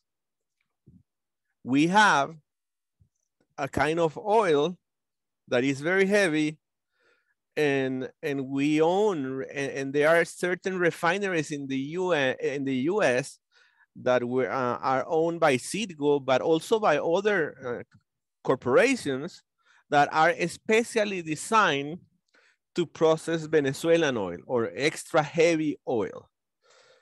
So, I mean, there are a lot of things that are connected to this issue that sometimes people do not analyze because they don't have to know these things. You know what I mean? But we in Venezuela, or many in Venezuela, know about these things because this is our daily, you know, life. So in order for Venezuela to sell oil to other countries, to export oil to other countries, there had to be certain conditions that crude oil have to be refined, that refination needs certain characteristics, and not all refineries are prepared to process those things. So there are a lot of, you know, technical issues that are important also to connect to the most important one, which is what Steve mentioned, that is that people need to eat. You know what I mean? I mean, we need to those resources in Venezuela, and you have to be pragmatic about that. Like any other country should be, as Steve said, if the Cubans have their blockade lifted, I'm pretty sure that the Cubans are going to try to sell stuff to the US. And vice versa. I mean, the gringos are also going to try to sell their stuff to Cuba. But what I'm trying to tell you is that people need to eat. And especially when the conditions are set up to make all the exports to the US, like in the case of the Venezuelan oil, is more necessary. The necessity of I know that is redundant, but of selling that oil to the US. So whenever I hear some friends of us talking about that, I try to explain, because it's not like if we are quitting or that we are like abandoning our positions. It's just a pragmatic decision of a state, not a person, because personally you can think a lot of things, but a statement, a head of state, like in the case of Maduro or in the case of Hugo Chavez, they have to think about the whole necessity of a country, a population, and things like that. So I believe that that's important to clarify, because I know that some people don't like the idea of us selling back oil to the US, but I believe that eventually that's going to happen. But I have to add that there's also a misinformation about this particular issue. I mean, and I believe that is a misinformation promoted by mainstream media, but also caused by people, journalists, not doing the work right. You know what I mean? Sometimes, and what I'm trying to tell you is that sometimes there are these OFAC license renewals, and a lot of people say, oh, listen, OFAC is releasing sanctions against Venezuela. But in reality, when you read the sanction resolution, the OFAC document, you realize that they are just extending something that was issued before. So what I'm trying to tell you is that there's a lot of misinformation about that, and that I believe that journalists, even leftists, outlets, have to be more careful about how to present this news about OFAC renewal of licenses, and actually read the letter of these documents in order to see if there's a change or not. Go ahead. Let me interrupt, Jesus, and just say maybe the question could be reformulated, and maybe you could explain. But the question put another way is Venezuela right now exporting oil to the U.S.? No. What has changed? No, that's the funny thing. Venezuela is not exporting oil to the U.S. yet. Of course, the gringos and all these delegations that has been sent to Venezuela want that. I'm pretty sure that that's what the gringo wants. And but there was this license approved again by OFAC that allowed Eni and Repsol to export oil to European markets in a debt payment basis. It's not like they are doing commercial stuff properly. They are doing it in order to pay debt that they have with PDVSA. I have to say that all these transnational corporations that operates in Venezuela operates under a minority stake basis. I mean, any corporation operating in Venezuela is subjected to the decisions of PDVSA because PDVSA is the 51%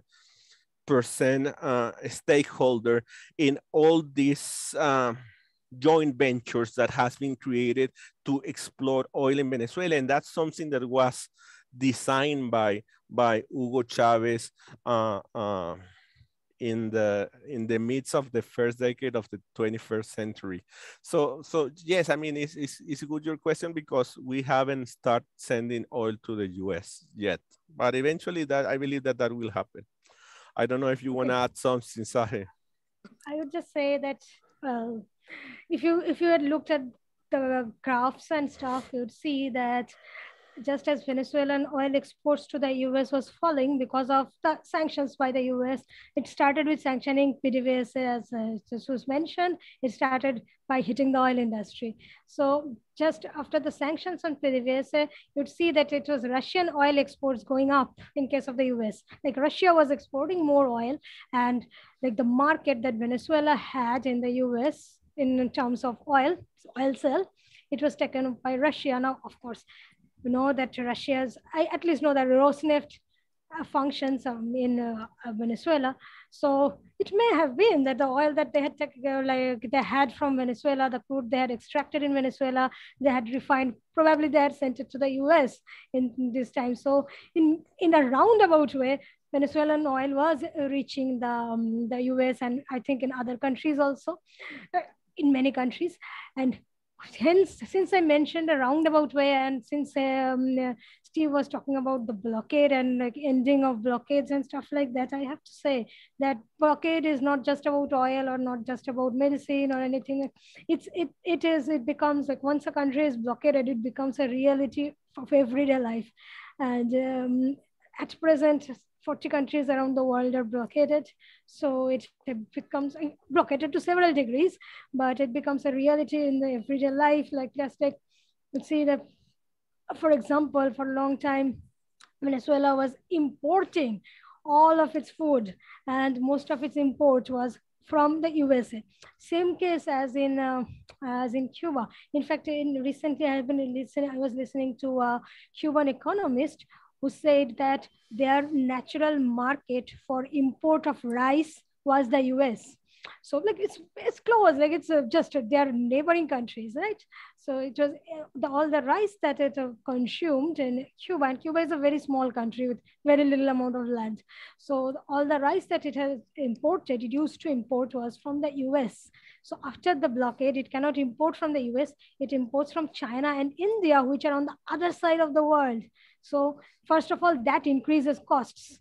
So even if rice from China, from India may cost less in general, in India or China, rice cost a lot lesser than in the US if you use the same currency, like to that conversion. Even then, this export from the Eastern Hemisphere to the far Western Hemisphere, it is like a huge logistical cost there. And also the sanctions that the US applies is not just for Cuban companies or for Venezuelan companies, they're also applied extraterritorially. This is also something that has to be mentioned because these are illegal. This makes them illegal. That US can do anything it wishes with its own country. Like it should not be able to sanction companies of other countries. right? But it happens because it owns the financial system. It is the one that controls the financial system. So it imposes these sanctions on companies of third countries. So these are called third-party sanctions.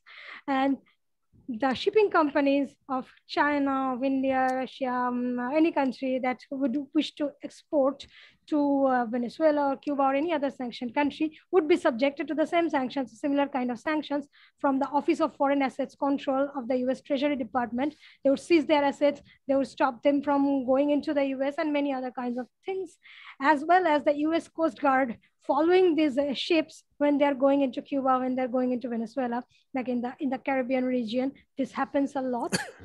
So it's like something that's unimaginable, and also it increases the costs of everything by 5 to 10 times or even more. That's true. Like you cannot even, like in many cases, in case of Cuba, I know this, that the medicine that they have to assemble it in their own country. They have to get the different components from different countries.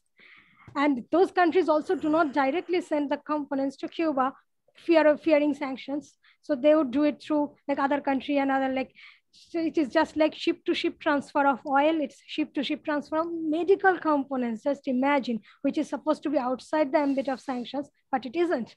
So it just increases costs. So, and it makes things available and accessible a lot less for everyone living in countries under blockade. So this is one of the reasons that countries should not be blockaded, just for, since they talk about humanitarian intervention and humanitarian this and that, they should be talking of the humanitarian toll that the sanctions are inflicting on these countries. So yes, that is the reason why blockades should not exist. Let's jump to the next question, Compass, because there is even more my mother, The next question is, what do you all think about Venezuela's relations with the Middle East countries now that President Maduro is in the tour in the region? It's from Ananto Biswas in Facebook, I believe. Let me start answering, and I then pass it to you, Sahi and Steve. Venezuela, because of his oil exporting nature, I mean, oil exporting country nature, has had intense diplomatic, commercial relations with countries in the Middle East. I mean, the Middle East for Venezuela is not something distant. I know that geographically talking, it is distant, but culturally, historically talking, it isn't.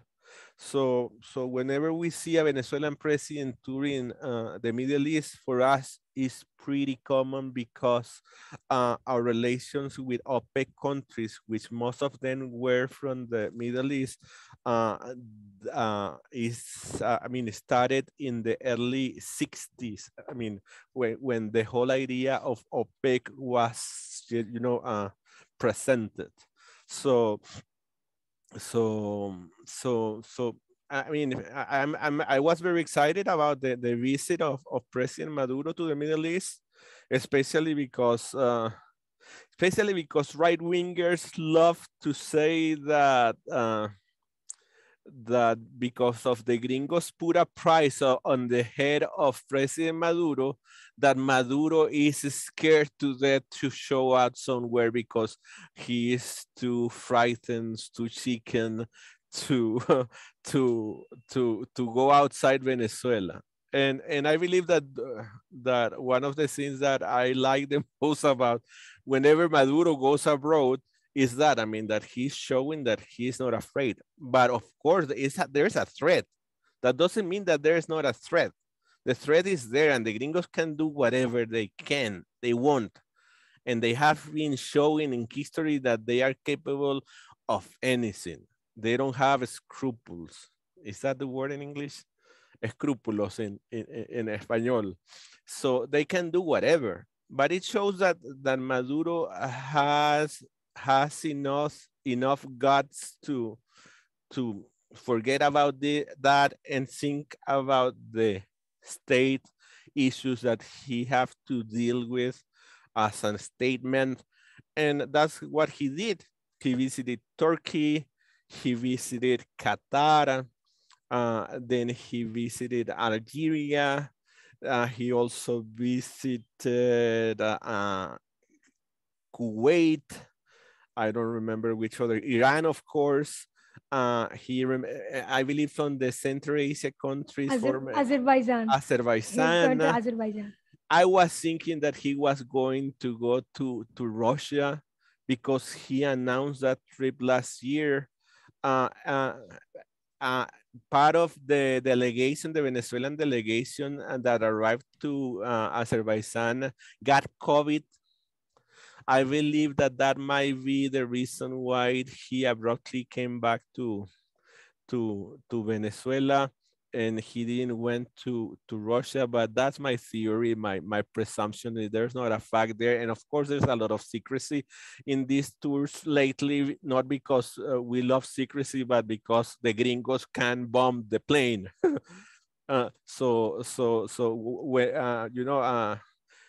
Whatever less information the Venezuelan government put out there about the plans of President Maduro, the best to safeguard his, physical integrity.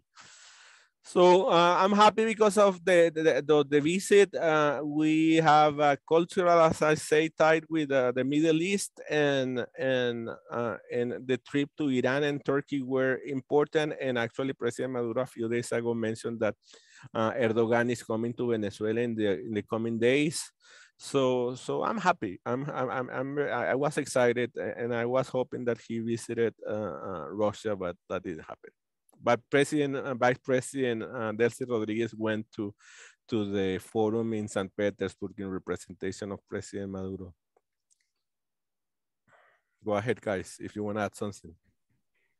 Just a little that Chavez, I mean, since Jesus mentioned the oil relations and trade relations, there is also, and also mentioned the cultural relations. So in times of Hugo Chavez, this thing was reinforced as he visited many countries in the Middle East, including Syria, which is like the cradle of one of the cradles of human civilization, as well as visited Iraq. So he visited two countries that are like the cradle of human civilization, and also like the heart of Middle East. So or maybe heart of Eurasia, we say it like that, but that's a different thing. Anyway, so this time Maduro did not visit those countries, but one can understand why. And I mean, I think that this sort of relations with the Middle East, not just this visit, but also the relations that already exist, like 40, 50 or more years of relations, 70, 80 years of relations, as well as the fact that the Venezuela recognizes only Palestine, and also Venezuela recognizes the Sahrawi Arab Democratic Republic, which is not even a country according to UN and many countries, but Venezuela does those things. So it just shows that in these terms that the Bolivarian revolution supports the popular causes and the causes of liberation, causes of independence in the Middle East that have been thwarted by many Western powers for centuries. So I think that this maintaining these relations, continuing these relations, and making these relations more visible to everyone is a very important thing. What about you, Steve? You want to add something? You pass? Okay. I hope there isn't any more question. There are three more, actually. Now President Maduro will kill me today. What has the Bolivarian Revolution done with the indigenous and Afro-descendant people of Venezuela? This is a question from Yuri. I think it should be Jesus answering this. Yes. Sorry, could I interject? I think Saheli needs to go. Okay. Didn't say that I need to go. I mean, I think I'll be going, but I think this question should be answered by Jesus because he's... Let me do it. Yes, let me do it. And then before that, I want to say hello to Nino and to Arnold and to Evelina that has been writing in Facebook. And to Elizabeth also that wrote a nice thing about our theme on Facebook. You have to look at it whenever you had a chance. So talking about descendant indigenous people in Venezuela, especially during the Bolivarian Revolution, during Chavez time, And the Bolivarian Revolution, the Chavista Revolution, has brought a sense of pride to many Venezuelans that were forgotten by the system, by the previous systems that is very similar to the system that exists right now in Colombia, that I hope it changes with Petro, but the system that exists in many Latin American countries in which the elite control the country and the poor people, the Black people, the indigenous people are treated as marginal stuff. You know what I mean? With Chavez, when Chavez came to power in Venezuela, he not only gave visibility to those groups, he empowered them. I know that that word sometimes is not liked by many in progressive friends, but he empowered. He gave them voice and rights within the new Bolivarian constitution that was approved in 2001, I believe. Just to give you an example, when Chavez came to power, there was this electrical grid system that was built between Venezuela and Brazil that needed to pass through indigenous lands. That project was stopped for like 3 or 4 years, just because the new constitution gave the indigenous people the rights to decide if they wanted that project to pass through their lands or not. At the end, there was a negotiation with the government, with Brazil, and the project advanced. But what I'm trying to tell you is that the Bolivarian Constitution gave indigenous people the right to be seen, to say a word about things affecting them directly. Is completely the opposite of what happened in Canada, for example. When these indigenous peoples in Canada are struggling and trying to make a lot of noise, and only us, you know, alternative independent media cover those protests, because mainstream media most of the time just show a tiny fraction of those protests and doesn't show the arbitrary, you know, police repressions and, you know, decisions that are taken without consulting the indigenous people. So those things changed in Venezuela with the Chavista, with Chavez, and I believe that also that have also a relationship with the Afro-descendant community. The Venezuelan Afro-descendants were also treated like, I mean, there's racism everywhere, even in Latin America, especially because our countries have been, most of them ruled by oligarchies that are, most of them white or Creole, you know, oligarchs that are very racist. And of course that racism tickles down the country, and that's the only thing that tickles down, and not the wealth. And in the case of the Afro-descendant community, Chavismo made a lot of changes in the legal framework to recognize Afro-descendants, indigenous, those minority groups as groups of interest, groups that needed to be treated better than the rest because they were in the conditions of indefensión. We say it in Spanish, I don't know the word. Indefensión is that they were defenseless. Is that a word in English?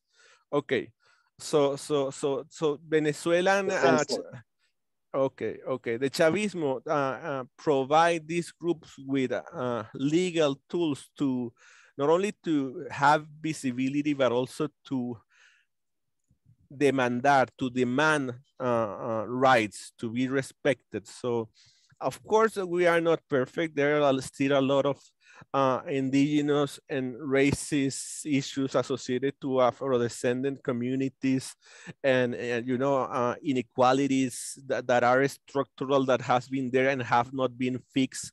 Those things are still there, but I believe that from what we had before Hugo Chavez to what we have now, there is a big change. Of course, I know that we can do better, but there's a humongous improvement in the presence, in the voice of these groups that this group have right now. So that's the thing that I could say. I don't know if you want to add something to that. After this question, we have still 2 more questions and we're ready to go, Saheli. Okay. So I would just say that in terms of visibility, at least Chavez himself said that he was Afro-descendant. So that could be a source of pride for many, that for like after almost 2 centuries of independence, you have an Afro-descendant person as the head of state. And not and only Afro as also, he called himself Bachaco. Bachaco for us is the mix of white, indigenous and black people. And he called himself Bachaco. So he was a representative of everyone like that. And not only he's not just a head of state of Venezuela, like I already mentioned, he was a leader for the entire region. Did you kill it? As well as the mosquito. I'm joking. As well as for other parts of the world also. So it's like when he said that he was an Afro-descendant, he was indigenous, that was something that that itself was a big visibility. Now, of course, a lot of people would say that just because the head of state is African does not mean that the people's conditions would be improved, but he did the things that were needed to improve the conditions of these people. So that's very important. I'd say that in case of agrarian reform, like the people who were most who gained the most in terms of agrarian reform were these groups, as well as like all sorts of poor people. But you'd see that in all countries, the racial minorities are the ones that are mostly represented among the poorest groups. So I'd say that reforms like the agrarian reform, that free education, healthcare, all these things were the real things that impacted and made the lives of these people better, who had been forgotten for so long. Yes, now that you mentioned that, I want to add that I forgot to mention, for example, elections. In Venezuela, the elections are for indigenous people are done respecting their traditions, where they usually, it's not like they go voting, no, they have their assemblies, they respect the ways, the traditional ways. I forgot to mention that. Yes, I think there are autonomous systems for them. So that's something like, just like their autonomous regions and stuff, they also have their autonomous electoral system.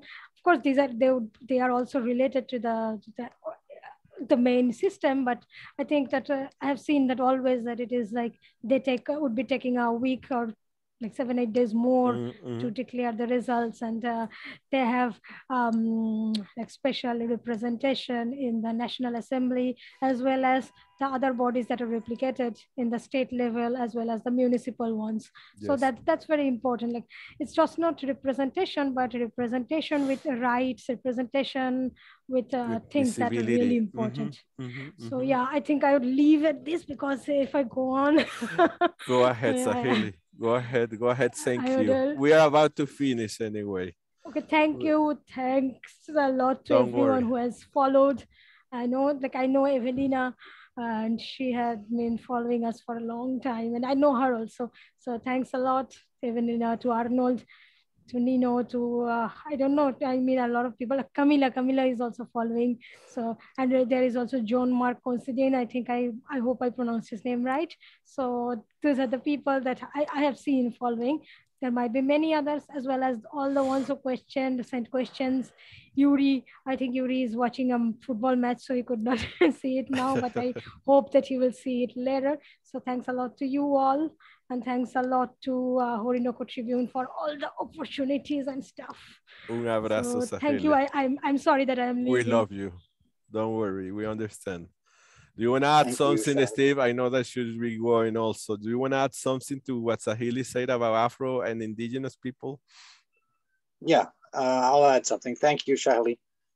Just really quickly, in Canada, we have the case of Crystal X, a huge Canadian gold mining company that I think in 2007, I believe it was, had their permit to exploit gold reserves in the Imataka Reserve. Mm-hmm. And, you know, if you read the Western media, they're just going to tell you that Chavez wanted to expropriate all the company's properties and so on. But the reality is that this permit was revoked because the Cariña people there in the Imataka Reserve did not agree to the expropriation or the use of their land, and because of the environmental concerns of the gold mine. So that's just one small example that, you know, I learned a little bit about indigenous activism in Venezuela through that story. So I would look or encourage anyone else to look online, read up about Crystal X, Imataka, the Cariña people, because there's actually been a lot of non-Venezuelan, Western, and environmental outlets and organizations that have reported on that story in a, you know, in a way that, an pro-Chavista way, that have come to the defense of the Venezuelan government for how they stood up for the rights of the people and of the environment. So it's just one case. Yes, that's a good point, especially in the mining area, which is a very, you know, critical, neuralgic area, and a lot of people, even left-wingers, sometimes criticize the government for the mining arc of Orinoco mining arc, and they try to misrepresent the whole idea in order to attack Maduro and Chavez. Because I believe that the work of Maduro is a continuation of what Chavez was trying to do in the area that is plagued with illegal mining, which is the worst environmental threat than anything. But anyway, let's jump to the next question, and it's from Fra Hughes, a good friend and writer. He presented the question via Twitter, and he asked, when will the multilateral world order of cooperation nations become a reality? Sorry. And will the Belt and Road project in Eurasia usher it in? I mean, what would you say about that, Steve, that you love the issue of multilateralism? I would say first, thanks to Fra Hughes from Ireland for his contributions and his writing. Regarding this question, when will the multipolar world order become a reality?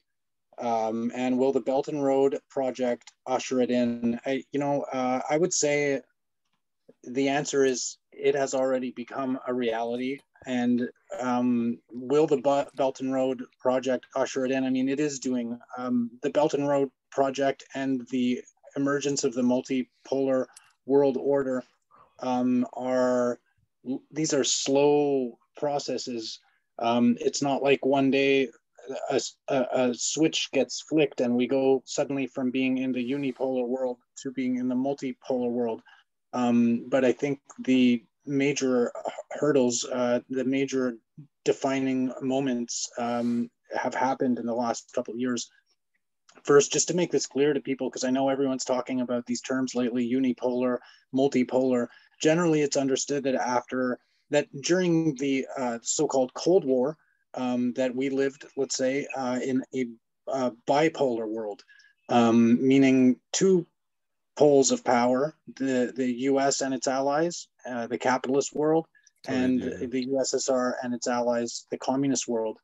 With the fall of the Soviet Union in 1990-91, you had the emergence of a so-called unipolar world, meaning there was only one large world power, the US. As you know, imperialists or anti-imperialists, I think we realize that the goal of fighting imperialism is to counteract that one major power for everyone to unite against it and try to break its hegemonic hold on the world economy. So I would say that for me, I've been thinking of this idea of the day the unipolar world ended. It's an article I still didn't get around to writing, but I would say that there are some key days that symbolically this US-dominated world ended. And I would say one was the storming of the Capitol on January 6th, 2021, just because it really exposed the US democracy internally for being very fragile. And their whole idea that they were exporting democracy and freedom to other countries and that they could, use their military to do so kind of was exposed as a sham. The whole Trump presidency really, and the popularity and the need within the US itself for this sort of neo-fascism, I think really exposed how rotten to the core the US imperialist project was. The second thing I think that event that marked the end of the US dominated unipolar world was the cementing of agreements between China and Russia that occurred in February. I think first it was in June 2021 that they renewed their friendship and cooperation agreement. And then it was right before the Olympics. So in February 2022 that they issued a very long and detailed declaration, basically saying that Russia and China together would form an unbreakable partnership. And I think it was, those two things together that have led us to where we are now with the Russian special military operation in Ukraine, which is another big step.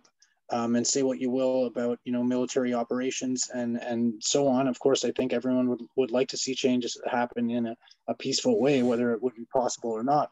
But the fact that Russia had the courage, or the whatever you want to call it, had the audacity to launch this operation, I think is a huge indication that we are now living in a multipolar world.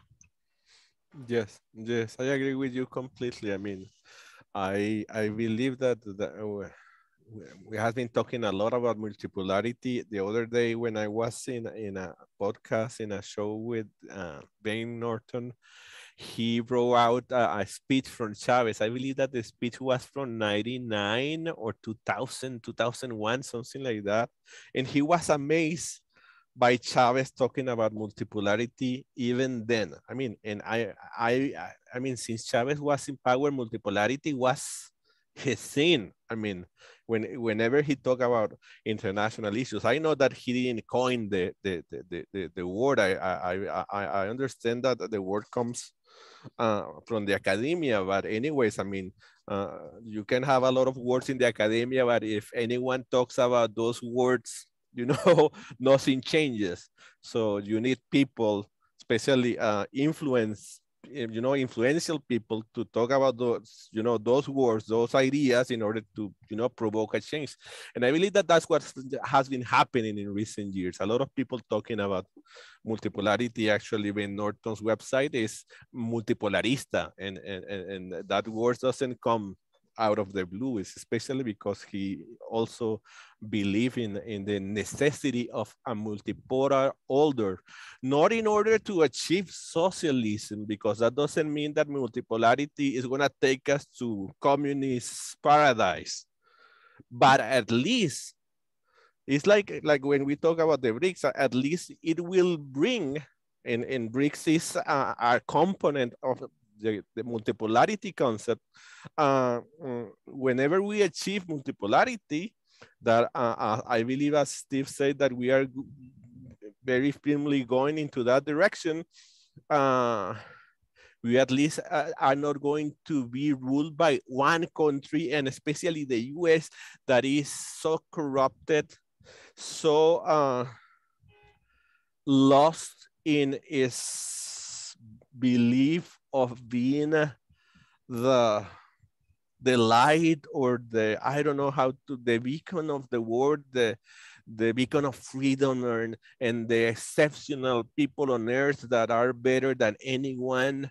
I mean, I believe that that only with that scene changing, with the appearance of, with the existence of a multipolar order, the world is going to be a little bit better. Even though these other powers that will be, having a presence in the international scenario do not do much, at least knowing that the US is not controlling everything is going to be a big change. So I believe that that is happening, Fra, and I believe that China have a lot of things to do with that, of course, and the Belt and Road Initiative is an important tool also, but not the only one. Yeah. I mean, they're like a Belt and Road, BRICS. They are like maybe 3 or 4, you know, tools, organizations that are out there trying to give shape to this multipolar world. And as Steve said, there are also some milestones, you know, that can serve as evidence to show that we are moving towards that path. I hope that Steve finally finished his writing about multipolarity, because he writes great. The last question, finally, Steve. This is from Nino Paglicia. We actually have another question. No kidding. Facebook. Okay. Why don't we take this question first before we go to that last one? But go ahead. Evelina asks on Facebook, can you confirm or deny the news that Iran, China, and Russia will be participating in joint military exercises in Venezuela in August? That's something that was published here in the media in Venezuela, covering reports from a website in the US. The Venezuelan government haven't said anything about that, but they usually don't say too much about those things ahead of time, especially because of our friendly relations with the US. So I believe that we won't know for sure until August, if you ask me, or a few days, before the exercise happen. But I really believe that that will happen. I have but one might be wrong,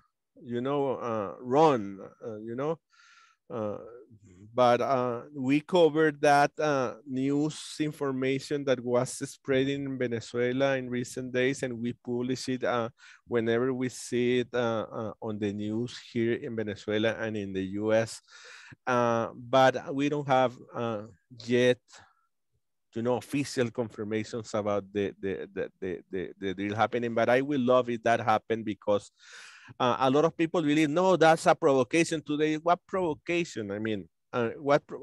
Provocation is what the US do every day, sending planes through our borders, spying telecommunications planes through our borders, sending ships through our waters, intercepting shipments of oil that come from Iran.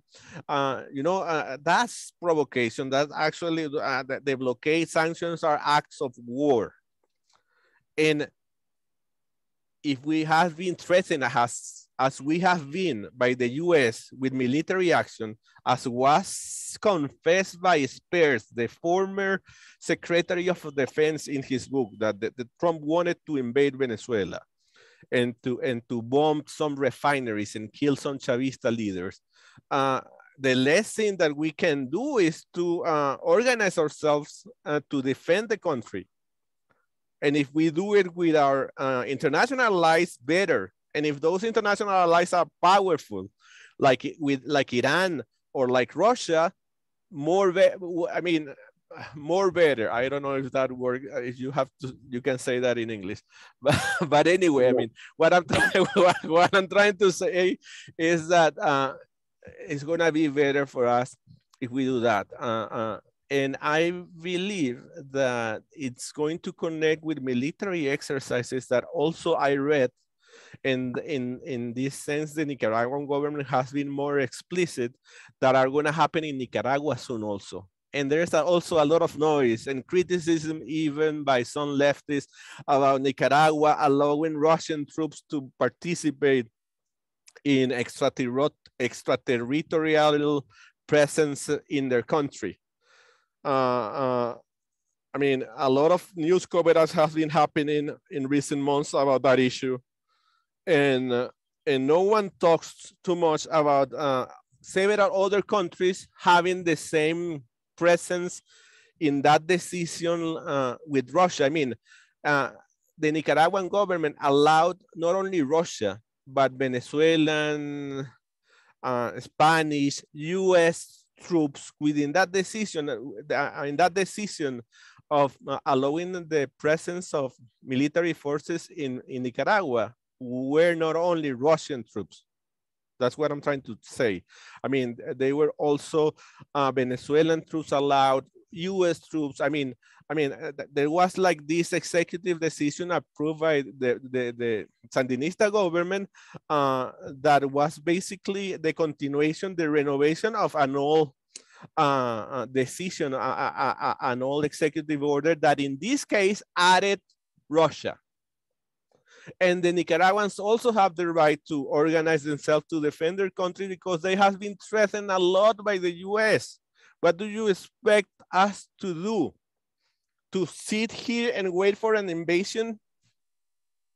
I mean, we need to prepare in the case that those crazy guys in Gringolandia want to invade us. So that's my take on that particular question, Steve. I don't know if you want to add something that I might be missing.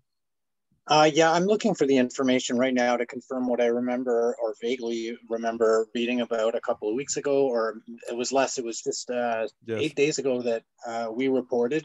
And the headline we reported was Iran, Russia, and China to carry out military drills in Venezuela. Iran's press TV reported it in the same way, that unequivocally these drills will happen. So, I mean, they might not, I suppose, but the news out there is that they're going to happen. What I remember doing a bit of research is that this drill is called Sniper Frontier. And maybe other people can look this up also. My internet's like behaving strangely right when I need it here. But these drills have been going on for years. I think they began in 2017. Again, it could be 2018. And they include more countries than, it's not just, you know, Iran and Russia and China that all of a sudden the three of them are coming. It includes 10 other countries. It was reported this year, and in the past it included 7 or 8 other countries such as Uzbekistan, Belarus. In 2021, it was Vietnam that hosted these same military operations that occurred at the same time of the year in August. So you can read about the Sniper Frontier competition in Vietnam. It's an annual thing. So the idea that it would happen in Venezuela is not, it's not an outlandish idea. I think that's probably what's going to happen, and there's probably going to be a lot of news shared about it once it's done. I hope it happens, because that will send a message to the gringos that this is not their backyard. Only because of that, I will be happy. It's the type of statements that Putin has been making also recently about, you know, Russia is not scared, and the US is going to have to recognize that other countries other than the US can exercise military force in the Americas and in other countries of the world. So, I mean, with those statements, I mean, yeah, I think it's going to happen. Yes. It's good. You know, the last comment I'll make maybe in relation to this and the multipolar, bipolar world, and I think this is like a really long and interesting conversation, but I guess there's the question always is, are we emerging into a multipolar world, or are we emerging into another bipolar world? A lot of people have been characterizing what's happened over the last few years as the new Cold War. And if it is the new Cold War, then that means that, you know, you have a bipolar world where you have Russia and China on one side and the US and its allies on the other side. And I think maybe one of the lessons that we can take from Hugo Chavez is that, you know, it's important to, I think, keep emphasizing this idea of a multipolar world, just like the non-aligned movement that emerged in the 1950s to speak up for the interests of global South nations and peoples. You know, the US media is always going to try to frame these stories as in it's just Venezuela, Iran, China, and Russia. And they're going to force countries to take sides, just like they did with the operation in Ukraine. They're going to force countries to either sanction Russia or to be sanctioned by the US. and they're going to try to divide everyone amongst themselves and to make a simple black and white bipolar world where they can attack other countries who don't bend to their will for being allied with China or Russia. So I think it's important to remember and to encourage the idea that there is room for nuance in there. There's 190 countries in the world. Each one of them has its own complex geopolitical and political relations with others and with the United Nations. And things aren't always super clear, like we were learning with the discussion of BRICS earlier, for example. Yes, yes, that's true. That's true. Let's see what happened. But I'm hopeful that that we will, in our lifetime span, see this multipolar world. If I say it right. I think we're seeing it, we're seeing it being born. Yes, we're here to witness history. It's happening. It happens slowly, and we're going to look back on the things that have happened in the last couple of years. I mean, COVID is another thing too. You look at the U.S. death toll of 1 million people, where China is like whatever, they're in the maybe now they're at 10,000. I haven't checked the numbers lately, but I mean, this was a huge blow to U.S. That's true. hegemony that anyone could, anywhere could that's another go on the internet and see that hundreds of thousands of people were dying there. Yes, yes. Write it down to add it to your writing. I believe that is important. The thing that you just said about the coronavirus. That's true. Okay, let's finish. Finally, Nino, sorry. So the question of Nino Pandiglia is about a piece that was published by Venezuela Analysis a few days ago about the Chevron being in talks with Venezuelan authorities to have a change in the structure, in this shareholder structure of the joint ventures that they have here in Venezuela, allegedly in order to bypass U.S. sanctions. The name of the article that Venezuela Analysis published, and I encourage everyone to read Venezuela Analysis, which is the first newspaper, news website with Venezuelan information about Venezuela in English, venezuelaanalysis.com. And the name of the piece is Venezuela Oil Output Stagnates Despite Export Surge. Chevron Continues PDVSA Talks. So this is the piece that Nino is talking about. And he was like alarmed by basically by the possibility of what the article says, and the article said using as a sort Bloomberg, and Bloomberg wrote what I just told you, that Chevron is in talks with Venezuelan authorities in order to have a 51% or so from the joint ventures that they have with PDVSA in order allegedly to bypass U.S. sanctions and start operations. I believe, I mean, anything can happen in this particular, a scenario of trying to bypass sanctions. And Venezuela has been learning a lot of things in recent years to bypass sanctions. So I believe that I mean, if you ask my opinion about that particular possibility, I believe that it's not very easy to happen, especially because the government will have to change organic laws. Of course, we have the majority in the parliament, but there's a sense among Chavista people that the organic law of hydrocarbons that was approved by Hugo Chavez is very positive for the government. So I don't think that there will be like enough popular support to change of a decision of this kind in Venezuela. I'm not saying that it could not happen. I believe that it could happen, but I also believe that Venezuela doing this is basically if this is true, which I believe is not very true.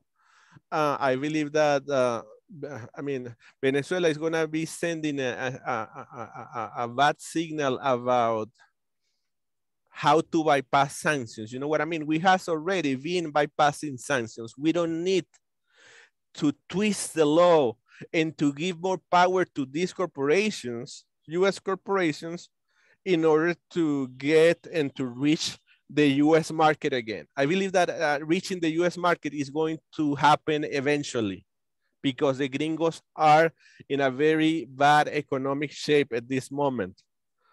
And that's my opinion about this this particular issue, Nino.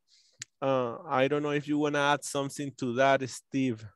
Maybe I'm forgetting something, but no, honestly, no, I don't have much to add to this.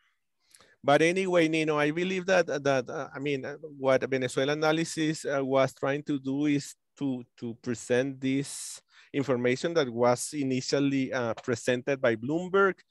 And maybe there are, of course, the interest. I mean, and Bloomberg do not represent the interest of the people, any people at all.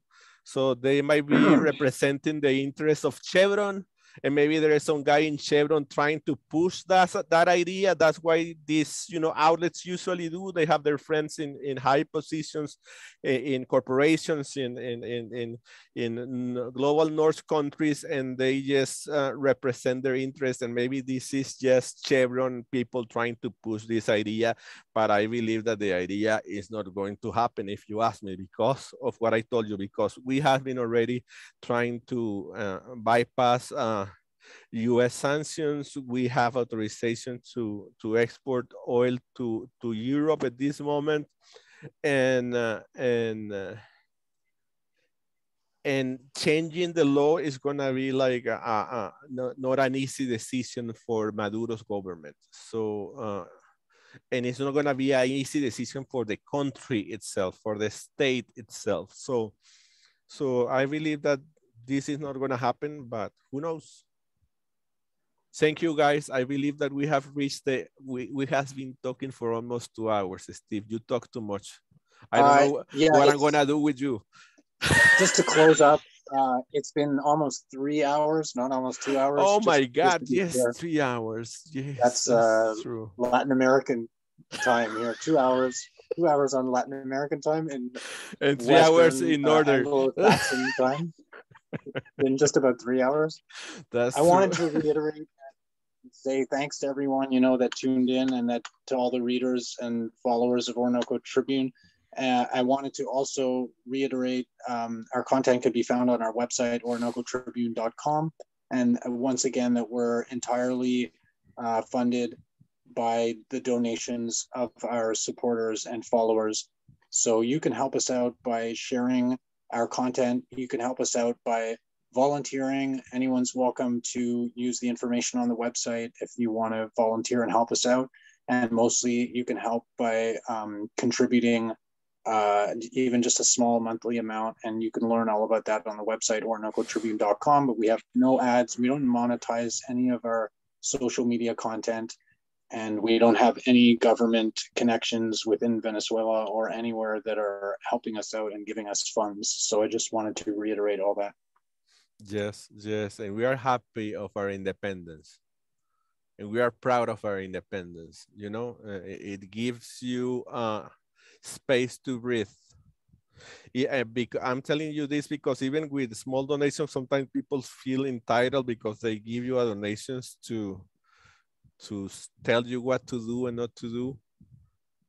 And we don't allow that to happen in Orinoco Tribune. We, of course, accept suggestions.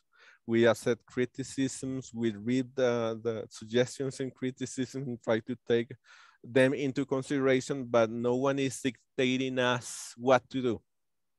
And I believe that's important.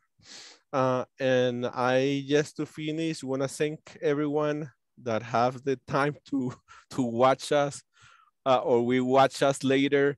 And I want to invite you for tomorrow that we're going to have another event that I mentioned you, the 5th editorial, OT editorial talk about Palestine. We are going to have a great guest, a Palestinian activist, and we hope to see you tomorrow. It's going to be at 12 at noon Easter time. Un abrazo. Be safe.